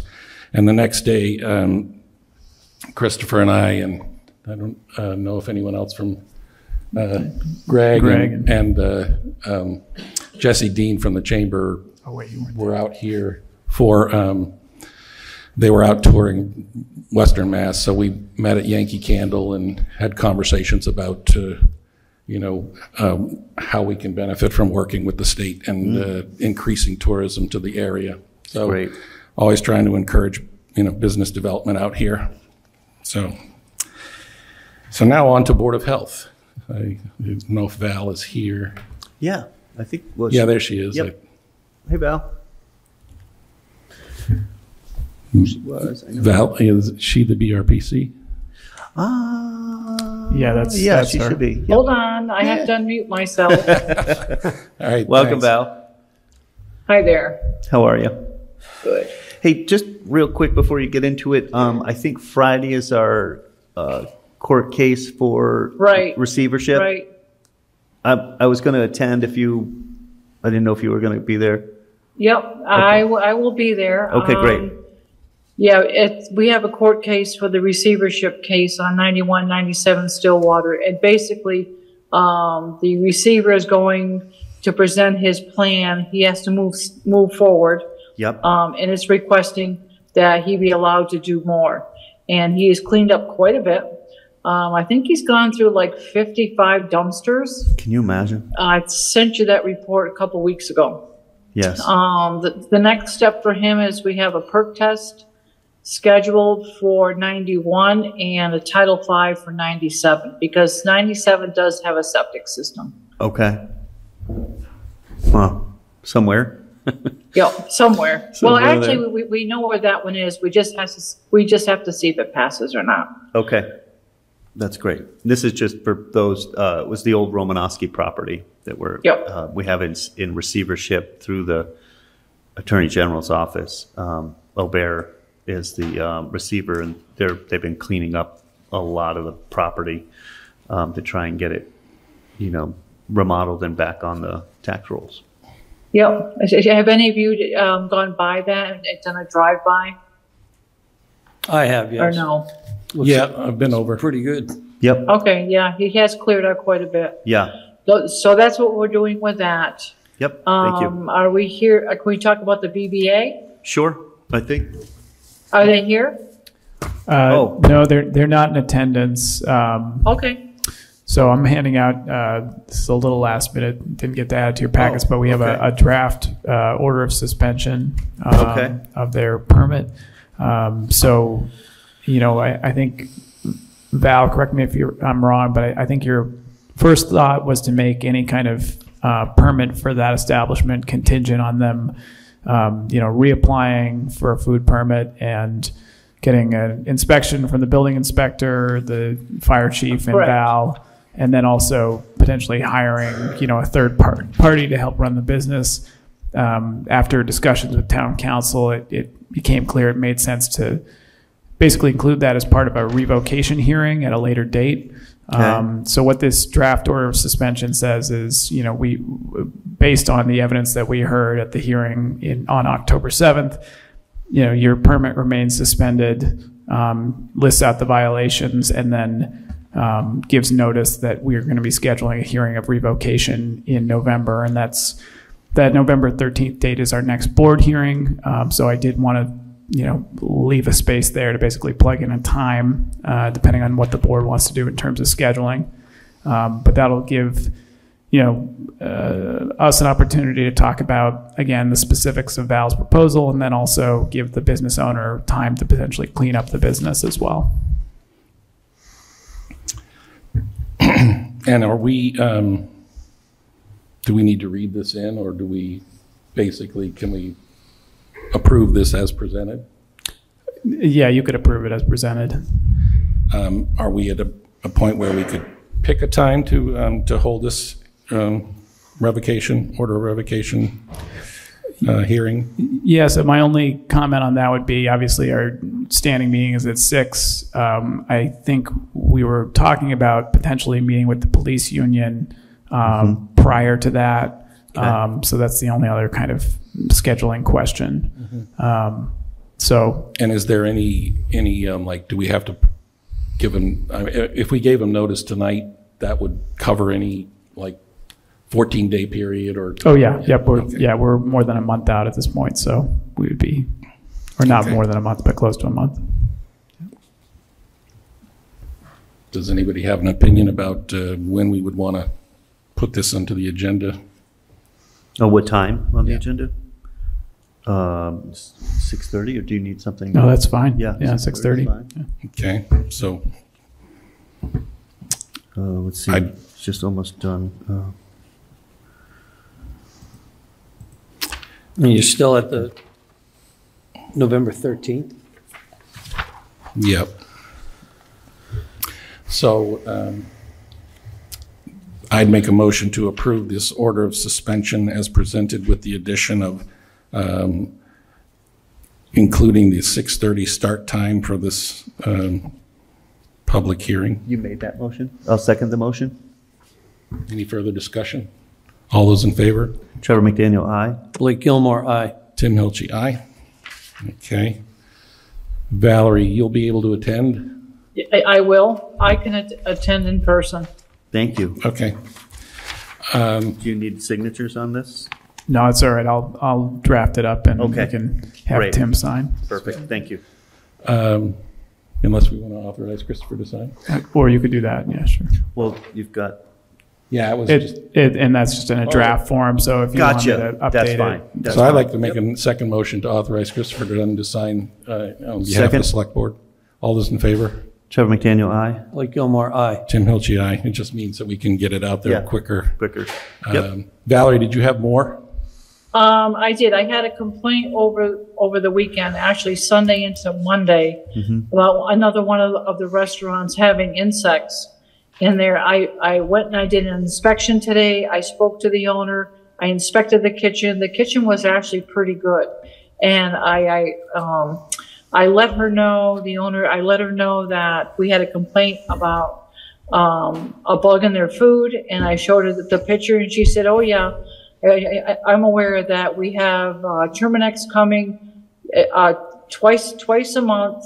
I have the receipts, and she showed me the receipts, and I was satisfied with that. And she apologized profusely that had happened, and it wouldn't happen again. But most of the restaurants do have some sort of insect infestation just because of the nature of the business. Mm-hmm. They have warm, moist food, and that's an attraction to insects. And the summer's worse, obviously, than the winter. Right. So we also have a person who is in attendance that has a question that related to health issues. So you want to come up and come up? while Valerie's still here? Yeah, this isn't related to the restaurant, but. Okay. Just name and. Yeah. Thank you. I'm Megan Tudrin, and I live in South Deerfield, but I'm here more on the Valley Health Regional Collaborative, and I just wanted to make sure that you guys are aware of the workforce standards. So we have any new inspector that you hire is going to have a registered sanitarian within 6 years. You have to have a pool inspector. You have to become Title V certified. There's a timeline that you have to get these things. Sure. Well, one of the big ones is a registered sanitarian, because you have to have a science degree to get this now in Massachusetts. You could pass the test easily. Well, I shouldn't say easily, but you could pass the test, but they're not going to let you get it unless you have like 30 science credits. There's also fit food and fit housing that it's brand new. Most of the people who are in the health departments now have finished tier 1. Tier 2 is a in-person class as well as online class, and tier 3 is you go to the FERCOG and you do training with them. Mm-hmm. Bree Dupree is our representative, and she goes out and takes people to restaurants and watches them and makes sure that everything is up to standard. So I know that we have an open inspector spot, or we did. We do. And I've been trying. Are you offering? No, no, thank you. But I have been trying to recruit, exactly. Thank you. And I did find someone who has a doctorate degree in chemistry. She's been a professor. She's amazing. She is just somebody that I think would fit this position really well, but she put in her application almost 2 months ago and hasn't heard anything. And I did bring it up at our last VHRC meeting, and Tim was going to reach out, but she still hasn't heard anything. Huh. Did she have Title V? And she does not, but she has all of the things that we could train her very quickly. Uh-huh. So she could get up to par, soon. Like Serve Safe, all you need to do the restaurants technically on the books right now is Serve Safe, and you can get that in 2 days. Mm-hmm. Can I just say something? So yeah. we do have somebody that has applied, and he is FDA standardized certified, Title V inspector. He's a soil evaluator. He's done barn inspections. He has quite a lengthy resume. I don't know if you've seen it.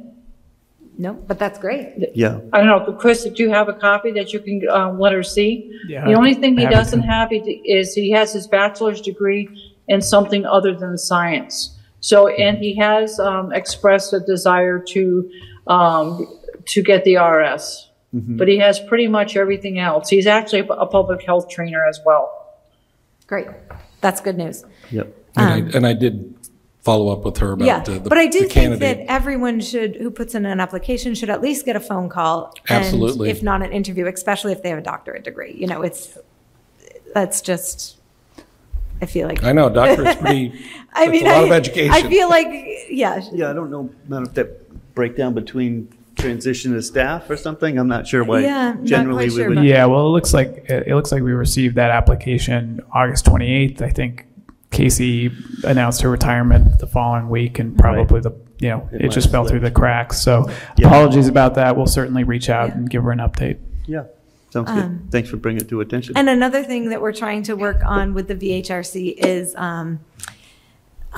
equity and diversity and things like that. So we really want to give everyone a chance. I hate to say this, but we don't want to just always hire the white male that's gotten the job every time just because they have it. But with all those certifications, that definitely puts a different spin on everything. I would hire somebody that has Especially the soil evaluator, because that one's a hard one. The waiting list is like 6-7 months. Was any of this brought before us to? It hasn't been yet. Okay, No. So Yeah, we I haven't think seen this it is yet. something that we need Perfect. to have brought Yeah. before us so that we can discuss it and look at the pros and the cons on this type Yeah. of thing. Yeah, we too. haven't yet. Perfect. So- And the other thing is, I wanted to talk a little bit about our flu clinic. We did, we did one at the fire station and one at Deerfield Elementary School. The one at Deerfield Elementary School was not run by us, but it was organized by us. They had 74 people registered. I haven't gotten the total of how many shots they actually gave. I'm sure it was more than that because they allowed walk-ins at that one. And they were giving flu and COVID shots. So it was 74 people, but I'm assuming most people got at least 2. Yeah. That showed up, 2 that showed up. Pardon me. The one at the South Deerfield Fire Station, we had asked the senior centers to help people register, but we only got 9 people pre-registered, which was not what we were expecting. I'm not sure where the breakdown was exactly, but the good news is that Adam Sokolowski talked with us that morning and said, "Hey, are you guys taking walk-ins?" We said, "We sure are."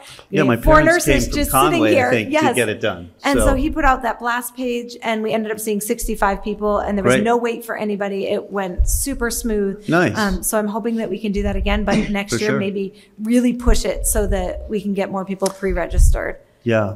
Is there a way we can do this at the senior center so that the seniors don't have to go anywhere We to get did it? ask, but we were told no, that we couldn't do it at the senior center Yeah, I because it don't think wasn't we big had enough. space. We just didn't have the space for Yeah. it. But that's when the fire department stepped up, and I think they had a nice Yeah. spot for it. Yeah.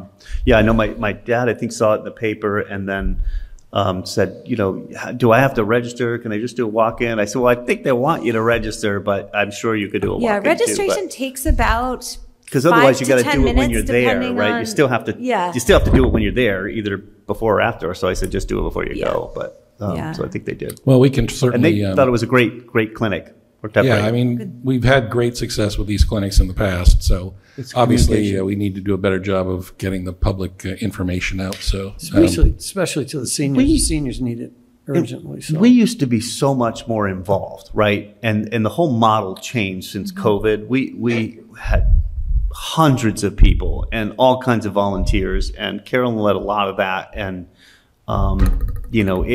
the whole flavor of all of that has changed immensely. We've lost a lot of volunteers. We don't have the people lined up that we used to. It's kind of sad. We just, the whole system has really changed immensely since those days. And, we have a flu clinic, or not a flu clinic, but a plan, and we've done, we did so much EDS work plan. and Yeah. never was utilized through COVID, and it just, everybody's had bad Well, taste we in their mouth did pull on that. up several We did. treehouse clinics that were essentially, Yeah. EDS driven, but, Right. after fought for that. that, it basically, like, we had the drive-through clinic that we used to run through the DPW, and you and I have talked about that you prefer not to do that. It was a And, huge success. So Hundreds of people. we'll work the kinks out for next year. And if you Are have, you still willing to do more this year, or are we done? Yeah. Yeah, no, we have, we just did a clinic the other day in Sunderland, but I have shots. So if you can get a group of people registered, I can hold another clinic. It's not hard for me to do that, to just, Great. but it's just about getting people registered because time is limited. So Right. I won't come and do a clinic for, 10 5 people. minutes. No, But- you need Right, it. I agree. Yeah. Absolutely. Yeah.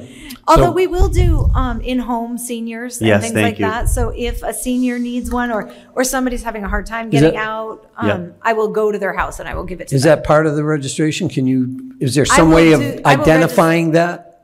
Um, Identifying that the senior is at home? Well, we- and they, We do have a Cindy list has of told shut-in. us about. I know we knew of one senior the other day that needed it. So Ann Master Totaro went out and gave it to her. Wonderful, thank you. But if you know of anybody else, or if anybody knows of anybody, send them our way. Call Okay. the Greenfield Health Department, or call Yeah. Ann Master Totaro or Cindy, and they Okay. can reach us and we can get it to them. Or Great. and is there a period of time after which you traditionally don't do flu clinics? I mean, how far into Usually November, Most people December. have gotten them Yeah. by, November. yeah, mid-November. Thanksgiving. It would be really hard to find people that still need it after mid-November. Yeah. This is really the prime time to get it now because the flu's not here yet. Or Right. I shouldn't say not here, but we had one person and that was it. Any idea how the match is yet?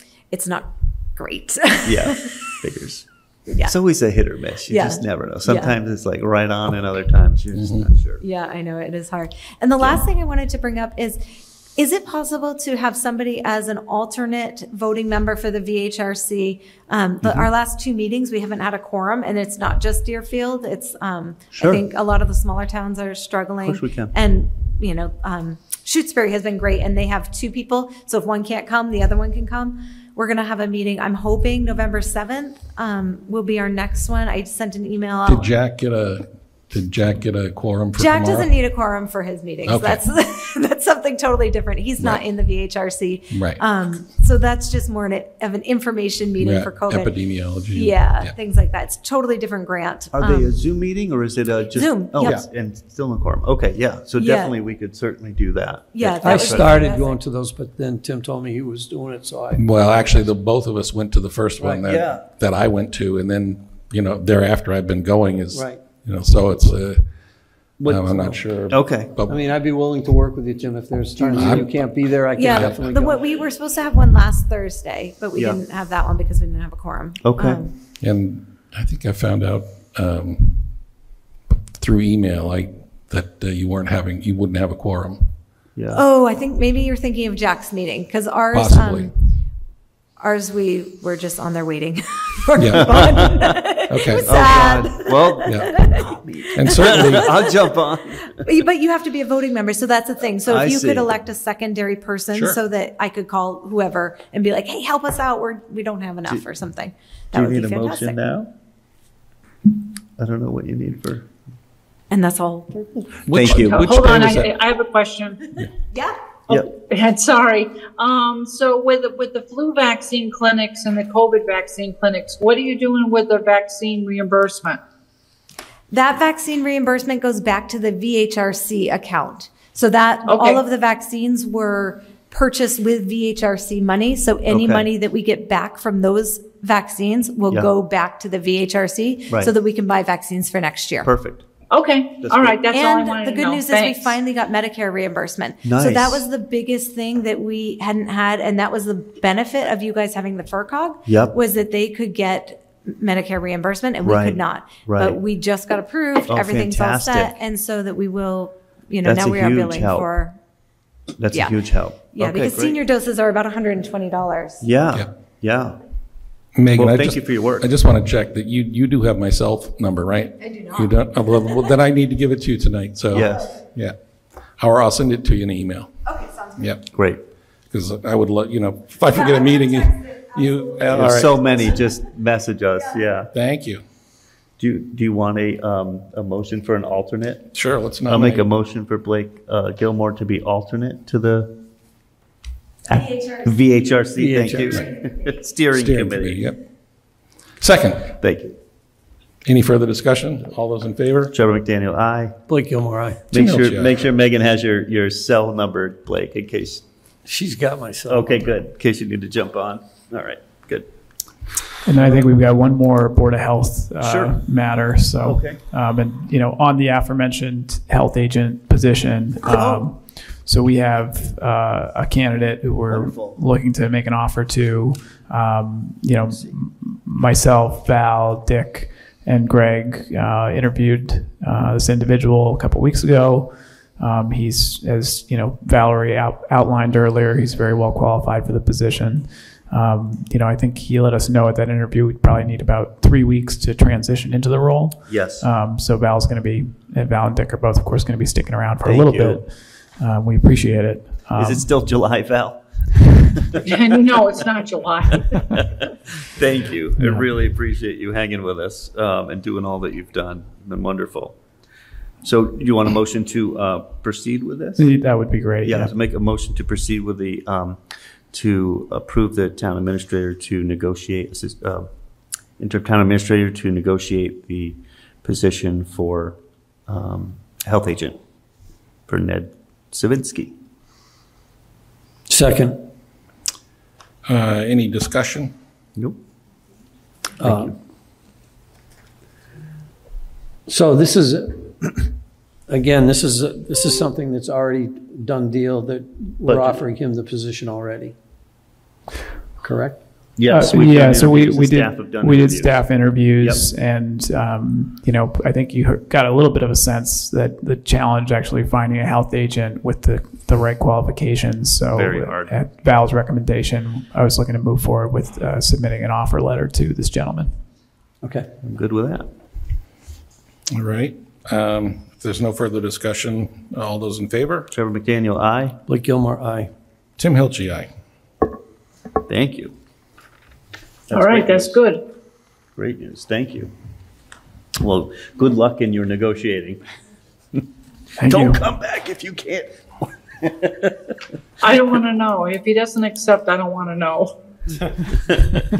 All right, thanks. Anything else, Val, before we let you go? No, I think that's it. Things are like moving along. I do have on Friday, of course, we have housing court. I'm going to also touch base with Deerfield Academy about their new dining hall. I'm waiting to get the plans. Bob was not in today because it's his once a month workshop that he does for credit. So Yep. I need to take a look at those, and it would be good if we get Ned on board so he can start to transition over on these roles. Yeah. That'd be great. Okay. Thank you. Okay. Thank you, Valerie. Have a Thank good you. night. Good night. Bye. Bye-bye. All right, can we plow through these minutes, Yes. Can I make a motion? please? So I'm going to make a motion to approve the Select Board minutes for July 25th, 2024. Second. All those in favor? Trevor McDaniel, aye. Blake Gilmore, aye. Tim Hilchey, aye. Make a motion to approve the Select Board minutes for August 7th, 2024. Second. Any further discussion? Hearing none. All those in favor? Trevor McDaniel, aye. Blake Gilmore, aye. Tim Hilchey, aye. Make a motion to approve the minutes for August 8th, 2024. Second. Blake and I will trade off on the seconds. Is there any further discussion? Hearing none. All those in favor? Trevor McDaniel, aye. Blake Gilmore, aye. Tim Hilchey, aye. Make a motion to approve the minutes for Select Board for August 21st, 2024. Second. Any further discussion? Hearing none. All those in favor? Trevor McDaniel, aye. Blake Gilmore, aye. Tim Hilchey, aye. Make a motion to approve the Select Board minutes for August 23rd, 2024. Second. Any further discussion? Hearing none. All those in favor? Trevor McDaniel, aye. Blake Gilmore, aye. Tim Hilchey, aye. Make a motion to approve the minutes for Select Board for September 4th, 2024. Second. Any further discussion? Hearing none. All those in favor? Trevor McDaniel, aye. Blake Gilmore, aye. Tim Hilchey, aye. I make a motion to approve the Board of Health minutes for October 7th, 2024. Second. Any further discussion? Nope. Hearing none. All those in favor? Trevor McDaniel, aye. Blake Gilmore, aye. Tim Hilchey, aye. Thank you. Thank you so much for your work on the minutes. That's a big pile, and Yeah, I'm very and happy to have them done and get them uploaded to the web Also, site. want to thank Greg Snedeker for the Board of Health minutes, because that was an interesting and challenging meeting in many ways. So thank you. Thank you. All right. Want a motion for the? Yes. Okay. Next up is some motions for one-day wine and liquor licenses. So take it away, Trevor. So I'll make a motion to approve the one-day liquor license for trustees of the Deerfield Academy. These would be for the date of event of October 29th, 2024. Second. Yeah, all the insurances and stuff are in order. So Yep, looks like it. if there's no discussion, all those in favor? Trevor McDaniel, aye. Blake Gilmore, aye. Tim Hilchey, aye. And then I'd like to make a motion to approve the one-day liquor license for United Way, I believe it is. Yeah, for United Way, the Franklin, Hampshire, for event on November 6th, 2024. Second. Any further discussion? Hearing none, all those in favor? Trevor McDaniel, aye. Blake Gilmore, aye. Tim Hilchey, aye. And And that would- that'll be at Greenfield Savings Yeah, Bank. at Greenfield Savings Bank, there's a social event held catered by Cheswick's Market, cider, wine, mead, served, sold by Four Phantoms Brewing. So, great. Okay. Can you take us through the DCR acquisition? Yeah, happy to. And I'm just sharing my screen. I'll blow this up a little bit. But if you recall, a few weeks ago, DCR approached us about submitting a letter of support for a grant application for funds to acquire a few different properties on the Pecumtuck Ridge that they're looking to preserve. And I'm happy to pull up that map again if folks want to take a look. They've got just sort of a housekeeping item for us tonight. They, according to some mass regulations, they need the select board to announce that DCR is planning to acquire an interest in certain property for recreation purposes. I've pulled up here. Actually, Greg, do you mind just?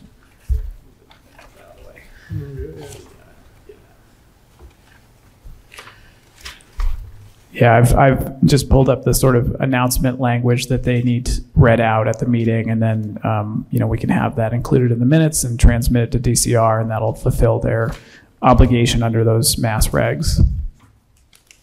All right. So just the stuff that's in the box, right? Yeah, just after at the part that starts with the Department of Conservation. So that's all Blake needs to read? Or I can read it, doesn't matter. Doesn't matter. All right, I'll do it while he's signing. The Department of Conservation and Recreation may acquire an interest in a parcel of land located in Deerfield as shown in the attached locus map marked as Exhibit A for conservation and/or recreation purposes. And just as a reminder, here's the actual map of the properties. I know it's probably a little bit difficult for folks to see, but there you have the Connecticut River over here on the right, and then a couple properties right up there on Pecumtuck Ridge that DCR is acquiring for recreation purposes.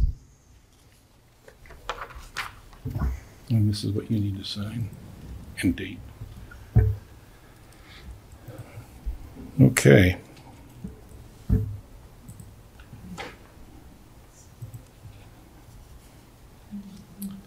All right.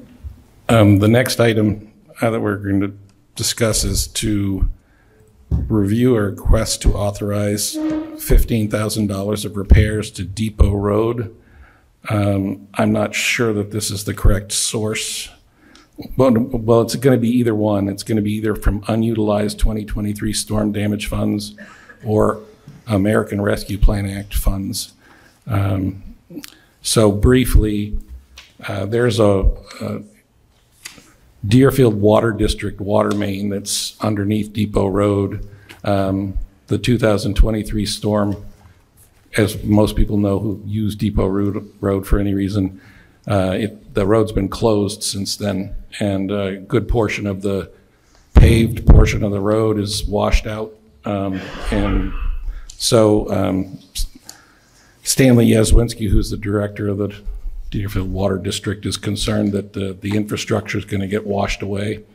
So the proposal is to have $15,000 worth of work done involving trucking in riprap and reinforcing the bank where the erosion's taking place. While that's going on, they would also replace 2 storm drains that transit that road that are collapsed, so that hopefully, and then to dig out the edge of the road so that water can flow into the culverts again. And my understanding is that the police chief and the DPW worked out this proposal. You have any further things to add to that, Christopher? No, I think you covered it. Any questions from, did you already talk to Chief about this, Blake? No. Okay. I'm good with it. I have talked to Chief about it. I understand, we came in well under budget on the other projects, and this would be, and really, it's mainly the reason I'm okay with it is it's securing the water infrastructure. If it wasn't for that, I might just let that road disappear, but it's important to support the pipe, so. One of the reasons why the police chief and also the EMS and the fire departments are concerned about getting this repaired as well is that in some occasions, it may be the only access path to get emergency vehicles up towards Eagle Brook if other access points are not open. So Yep. That's another Fair. reason why it makes sense to take this opportunity to do this work. So, go Just a ahead. question on that. Is this going to be a temporary fix, or do you think this is going to actually handle this situation? Because that's what I'm thinking of is that's that big gully that's in there now, correct? It is a big And gully, and is it's the there- road alongside. I know we met with the state, and I went up with the chief. You did. And we did talk about the state getting involved. Is there still any chance that we can get them to come in and fill that gully in enough so that it, because the pipe actually sits like 15 feet above where the bottom of that ravine is. And I think it's still going to keep wearing out as we go. And I'm just concerned about that. We might be thinking about two different pipes. The pipe that we're concerned about is not the one that's draining. Okay. There's an actual water pipe. Yeah, oh, I know what you're Yeah, talking about. yeah. Yeah. And yes. That was the road we walked down where the Yeah. water pipe was. Yeah. But on the other side of the road is where that drainage pipe is. And I'm just wondering if it's going to keep eroding that away and we're going to end up having to deal with that. Right. And Yeah. Is That's a there good some question. venue we could go after to maybe try to fill that hole in? So I understand that part of this is to use erosion cloth in between layers of stone so that the riprap repair, and I believe that they plan to vegetate it. So Yeah. I think it's viewed as, at least this side of it, the culvert that we're speaking about is on the other side of the yeah. ravine. And, I don't have an answer for that. My understanding when we were looking at it was that the idea was to put a fill-in riprap under where the drainage is coming out large enough so that it doesn't get washed away. And I am in agreement with all of that. I was just Yeah. wondering about the future. Is there something Yeah. we should be looking at? We should probably Yeah. keep on it. See if we can find a way to mitigate it. Well, do you feel able to vote this tonight or? Yeah. Okay, so I'll take a motion to, Motion to approve the funding of up to $15,000 to do repairs to secure the water infrastructure on Depot Road. Second. all right, it's been moved and seconded. Any further discussion? Hearing none, all those in favor? Trevor McDaniel, aye. Blake Gilmore, aye. Tim Hilchey, aye. And I would favor using the ARPA funds because if we don't, we're going to lose them. I So agree with that. Yep. I don't think there's any remaining unutilized storm, but Brenda's been divvying out the money, so I don't know which pocket Yeah, she's been Brenda will taking know. it from, so. All right. And next up is the police union thing. Can you speak a little bit about that, Chris? Sure. Yeah, we brought this up a couple weeks ago. Trevor didn't happen to be at the meeting, so we wanted to just kind of finalize it. But the police union has just approached us about renegotiating their collective bargaining agreement.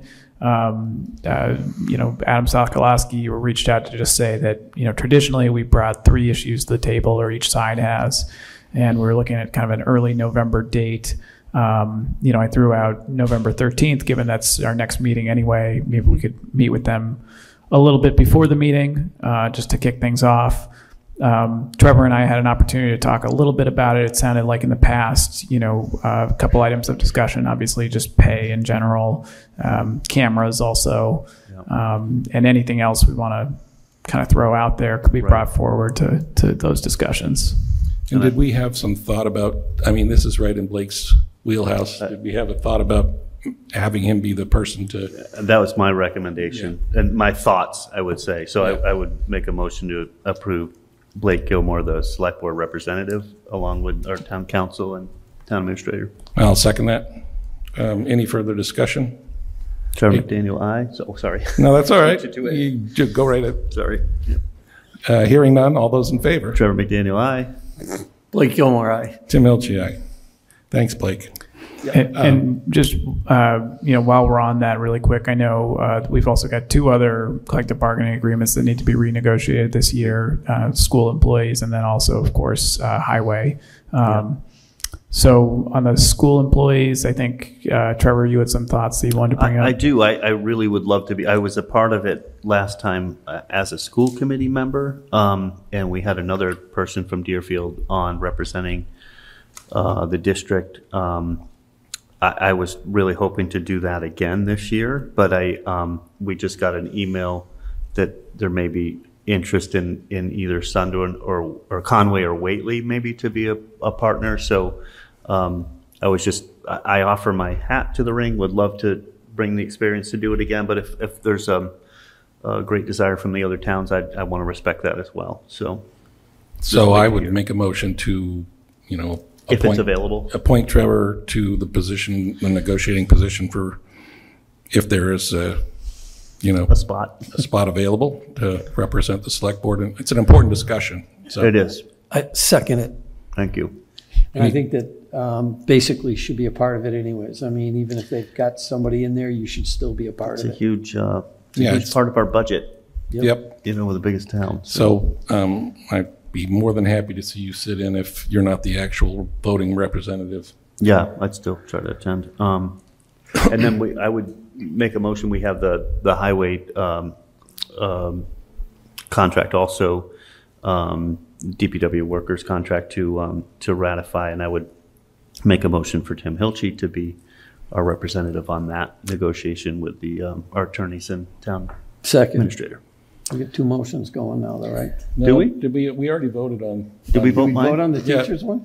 I thought we did, but maybe. Oh, maybe not. I maybe just Let's- yapped. yeah. So, all right. Yeah, you're talking over your. So, All those in favor? all of those in favor of making Trevor, if there's a place available. Blake Gilmore, aye. Trevor Tim McDaniel, Hilchey, aye.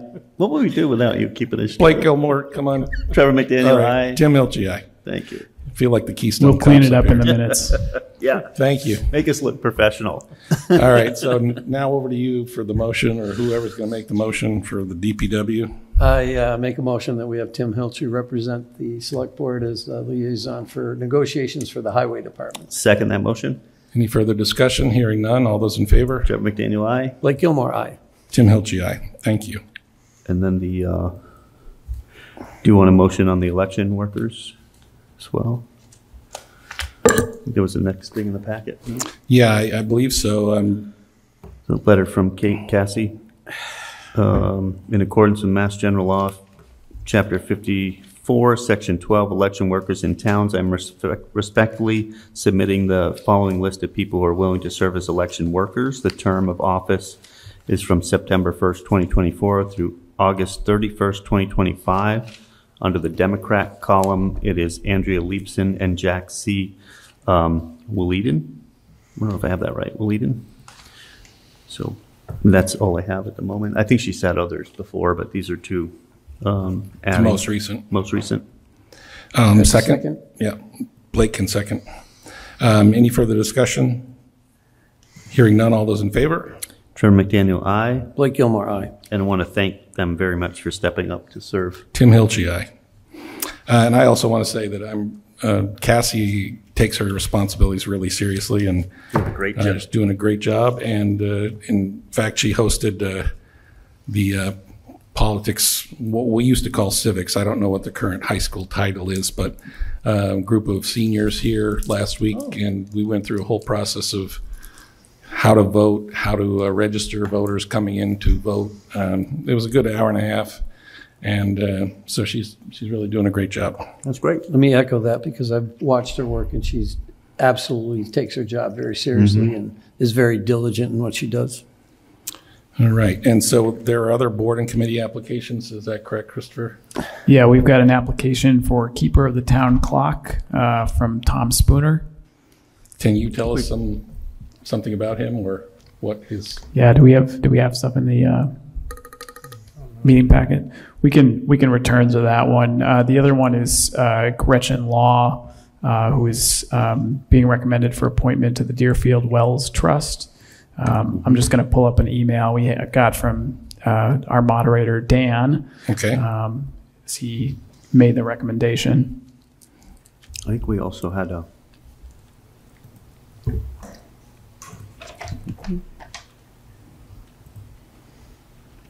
So he was recommending Margaret Doyle to be appointed to the Wells Trust.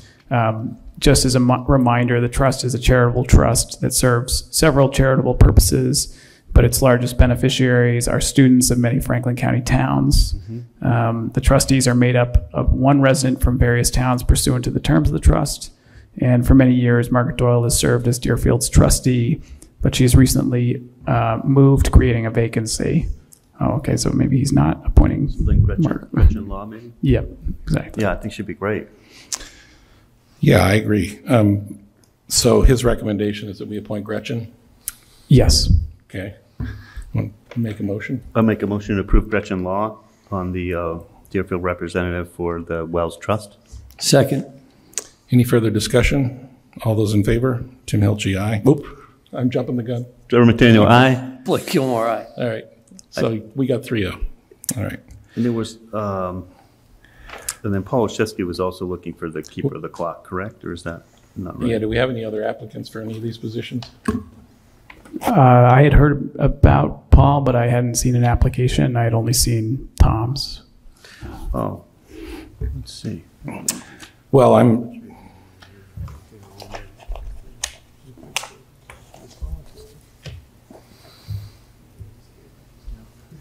Yeah, I mean, I'm happy to wait on this, and then if we have a formal application for both of them, maybe we could ask them to come in. Yeah, So, that's fine. sure, you can come up and speak. That way, do we have anything from Tom? No, there was just general volunteering to Yeah. Okay, put their names forward. because I don't, happy to fill it tonight if. This from Paul Olszewski, so that he had maintained contact with the keeper of the clock. Yeah, Paul Olszewski, North Main Street. Welcome. Thank you. When I applied, Casey was still here, and I heard that they're, having trouble getting something. So I walked in the office and said, Casey, I'll do it. Yep. My bio there, Yes, got that here. I go back to 1955. I was on the board, trustees. We took care of the clock, but so I pretty much know the church like the back of my hand. So I'd be willing to help out. So I didn't apply per se at the time. It was sort of like come in and said, hey, Right. I'm here. Okay. So I'm not sure whatever that you Tom guys, did either, so. Right. so, but anyways, So, just for my own curiosity, Sure. What's needed up there? Is it like setting the time every once in a while, or making the adjustments, or yeah, I mean, it's really basic stuff. Yeah. One thing I'd like Important. to see is return to the fluorescent lights for it to be lit again. Oh, Yeah. okay. Yeah, I didn't know they there's used to be- fluorescent lights all Yeah. around Lake and, Yeah, We've been up there, and there's a chair there and whatever, but basically it's just maintenance. sure. And, long as they're ensuring LED. with the bell and whatever, LED, yeah. so. Yeah, If you're claustrophobic, I don't recommend it. or heights. Heights too. Getting up there. Yeah. I went up part way, but I don't think I've been over. I've been up in there. It's pretty cool. It's, but you gotta be able to fit a little bit. So anyways. I'd like the ladders to be a little better because I feel like you you're can't- leaning no, back. Going backwards. When they built that back in the day, Ocean wasn't they- around. As So long as you could climb straight up, that was all that mattered. So, anyways, yeah, and if there's significant need for repair, that's something we farm out. I mean, you'd have to get Yeah. obviously a clock. Someone Yeah. skilled in that. I clock's mean, we were fine. just as a board member, we just made sure, and we always maintained. Back then it was whoever was the keeper. Yeah. And we just, as the trustees, we would make sure that, is there anything they needed? Right. We would make sure that it was always weatherproofed. Yeah. Yeah. The dials, even though it was the town clock. Sure. We would just obviously make sure that, Yeah. the steeple wasn't leaking or anything on the equipment. So. Interesting one. I know I'm going to give you an impossible question. Oh, but, you don't remember anybody that used to work on that clock, do you? Are they still alive? Oh, the old timers? Yeah. No. I think they're all either in Brookside or St. Stanislaus or some holy name. Not available at the moment. Not available. No. Time ran out. And anyone else knows, I don't know. Yeah, they're all gone. But like I say, the last one was Bob Willett, and who I knew was active with the church. But like I say, so. I would make a motion to appoint Paul Olszewski as the keeper of the clock. second. Thank you. Any further discussion? All those in favor? Trevor McDaniel, aye. Blake Gilmore, aye. Tim Thank Hilchey, aye. Thank you for Thank your you. willingness Thank you for to your do interest. that. Thanks. Thank you. you. Who to get in contact with in terms of a key or whatever? Yeah. I used to have the key when I was doing the whole church, the Right. organ thing. Then I Sure. gave it to Peter Thomas with all the, the 350th. So that's the last, Kevin gave me a key, got the organ. I do Stuff. have one too. But Okay. if we need Yeah. one, I Yeah. could swap it. So Okay. we can check with the. And I'll clerk. probably touch base with Bob Willett just to see. That'd be great. What because he's been the keeper. he's been for a while. And Yeah. when church was still active, he was Yep. appointed. So, I'd see Okay. him on a regular basis. So. That'd be great. But That'd be great. Yeah, and Okay. let us know what's needed. Yeah. Lights, whatever. Yeah. But it would be nice to return, because that was, obviously a responsibility of the church to have the power. And now with all the upgrades Right. to the power, you saw the power panel back Sure. in the day. Sure. Scary. Yeah. In terms of, it would be nice to get it lit. Yeah. No, I agree. let's see if we can. That'd be I great. want you to take the speakers from St. James and put them over there so we get to listen to music. Out of it. You think Father would have any issue with that? I don't think so. All right. Thank you. All right, Thank you, Paul. All right, correspondence?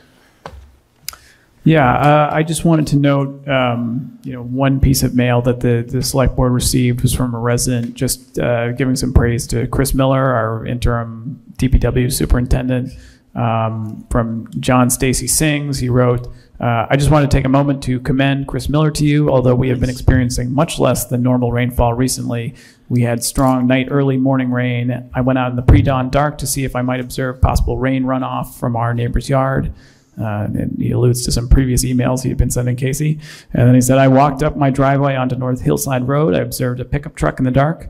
Sealed beam light on scanning the roadside. My hunch was confirmed. It was Chris Miller on duty well before dawn looking out for us. I thanked him then. I'm thanking him now for his conscientiousness. Most sincerely, John W. Stacy, 9 North Hillside Road. That's wonderful. Very nice to get. Great. And be great to make it. I mean, he got a copy of that. Yeah, Hopefully we'll Chris- make okay. sure Chris gets a copy. Thank you. Okay. That's great news. Anything job. else? Is that it? I think that's... Yes, the other item is from Franklin County Tech. I don't want this one. Oh, is it a good one? So, they just said, I'm waiting for the hammer to drop. please be advised of the results of the meeting held on Tuesday, October 8th, 2024, for the purpose of selecting municipal collective bargaining representatives for the Franklin County Technical School District. The result of the meeting was the selection of, and I'm actually not certain how to pronounce her name. Her name is Malin DeWitt, and Malin. she was one of my past students, so I'm very proud of her. Nice. That's great. Yeah, that was an interesting meeting. There was also a candidate from Leiden, but Okay. Maitland's young and energetic, and That's very fantastic. happy to have her. Great. She's got a law degree too, I think. So I thought that might have been the letter stating that they're getting ready to build the building. That's the one I don't want to read. yeah, and they feed their people at those meetings. You know What? Yeah, We that better was have a amazing. talk with our superintendent.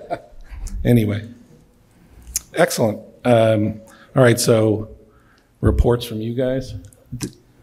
Yeah, I just wanted to follow up on a couple items from the last meeting. So we had a petition from folks on Eastern Ave.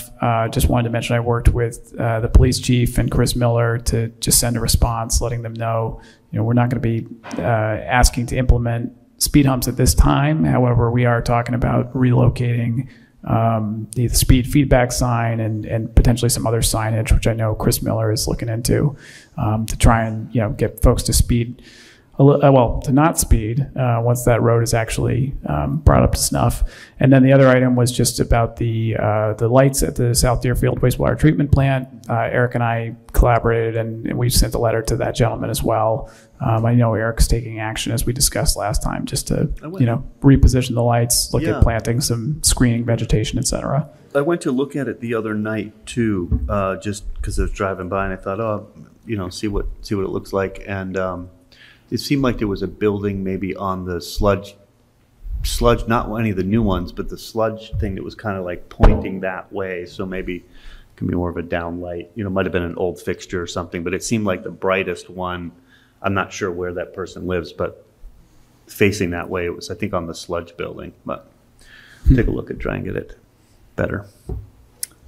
And then obviously we already touched on the Stillwater property, and then just a couple quick updates on community development projects. So one, the Mill Village Road, North Main Street, 5 and 10 intersection.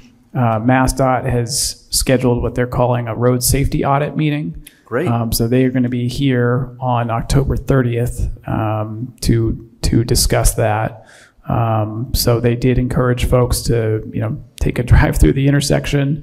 get a sense of what the concerns might be, and then show up on the 30th just to talk about it. Where on the 30th? The bridge. Right here. Right here at the town hall? Yeah, right here at the town hall. That's, Yep. I just, I didn't so know if we they're- were going to be on site or whether we're going to be. No, it's going to be. They initially sent out an invite that just said road safety audit, and I thought it's going to be like on the side of the road. Right, there's not much. What time is it? It's going to be from, and I'm just pulling up my calendar here. I believe it's going to be from 10 a.m. to 1 p.m., but let me just confirm that. Yeah, 10 a.m. to 1 p.m. Again, it's pretty safe intersection at the moment, at least for one half of it. But eventually, I know Chief's working hard to get that bridge open, but I don't think we have news on that yet. It is still interesting when you go, even without North Main Street traffic coming in there. Yeah. It's still interesting when I drive through there quite a lot, and the things you see, you shake your head. Yeah. Like, why are you doing that? Yep. I'm always very careful when I go through there. Yeah, it's definitely a danger. Oh, and I do want to make a quick correction, actually, because they rescheduled it. It's now going to be at the fire district. So 84 Greenfield Road, not in the town hall. All right. We were going back and forth trying to figure out if this would work. But yeah, it is now at 84 Greenfield Road. That'll work. Easy building.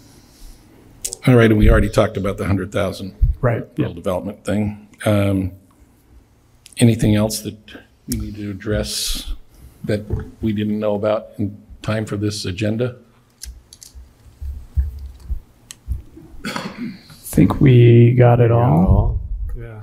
I mean, I will just say I've been here a little over a month, and I'm really enjoying the job, and I just want to say thanks for the support, and it's been a lot of fun working with Christopher and everyone else in town, and getting the lay of the land, and I feel like now I'm actually starting to make some contributions and taking some things over, and we're very grateful it's to have going you. well. I'm glad you're feeling that way, because Christopher's going to start assigning you things tomorrow. Oh, well, he already has. Don't worry about that. And that's fine. And I also want to acknowledge that Greg is a multi-talented guy, and he performed with his band at BBC the Friday last week. My other life, yes. Yeah, my other very side great. Some Steely Dan, some Grateful Dead, some wonderful stuff. Well, thank you. So you were with Gil at the MMA conference or the MMA breakfast. That's my right. other That's hat right, is you being there. the chair of the Selectboard in Gil now. So. Right, just scoot out early, but that's good. So I will just say that I'm going to be away for 2 weeks, but I'm going to make a good effort to try and be here on October 30th at 4 p.m. since I'm going to be in a foreign country and it's like 6 hours ahead. Yep. So it'll be 10 o'clock for me if I dial in. But I think we got enough good information tonight that we might be able to do it. Make some quick decisions about this. And so I apologize to anybody who thinks 4 o'clock's too early for a meeting, but just I'll be at 10 o'clock. So. Anyway, all right, so if there's nothing else, I'll entertain a motion to adjourn. Make a motion to adjourn. Second. All those in favor? Trevor McDaniel, aye. Blake Gilmore, aye. Thank you all for attending. Appreciate it. Thank you, everyone. Thank you, everyone online.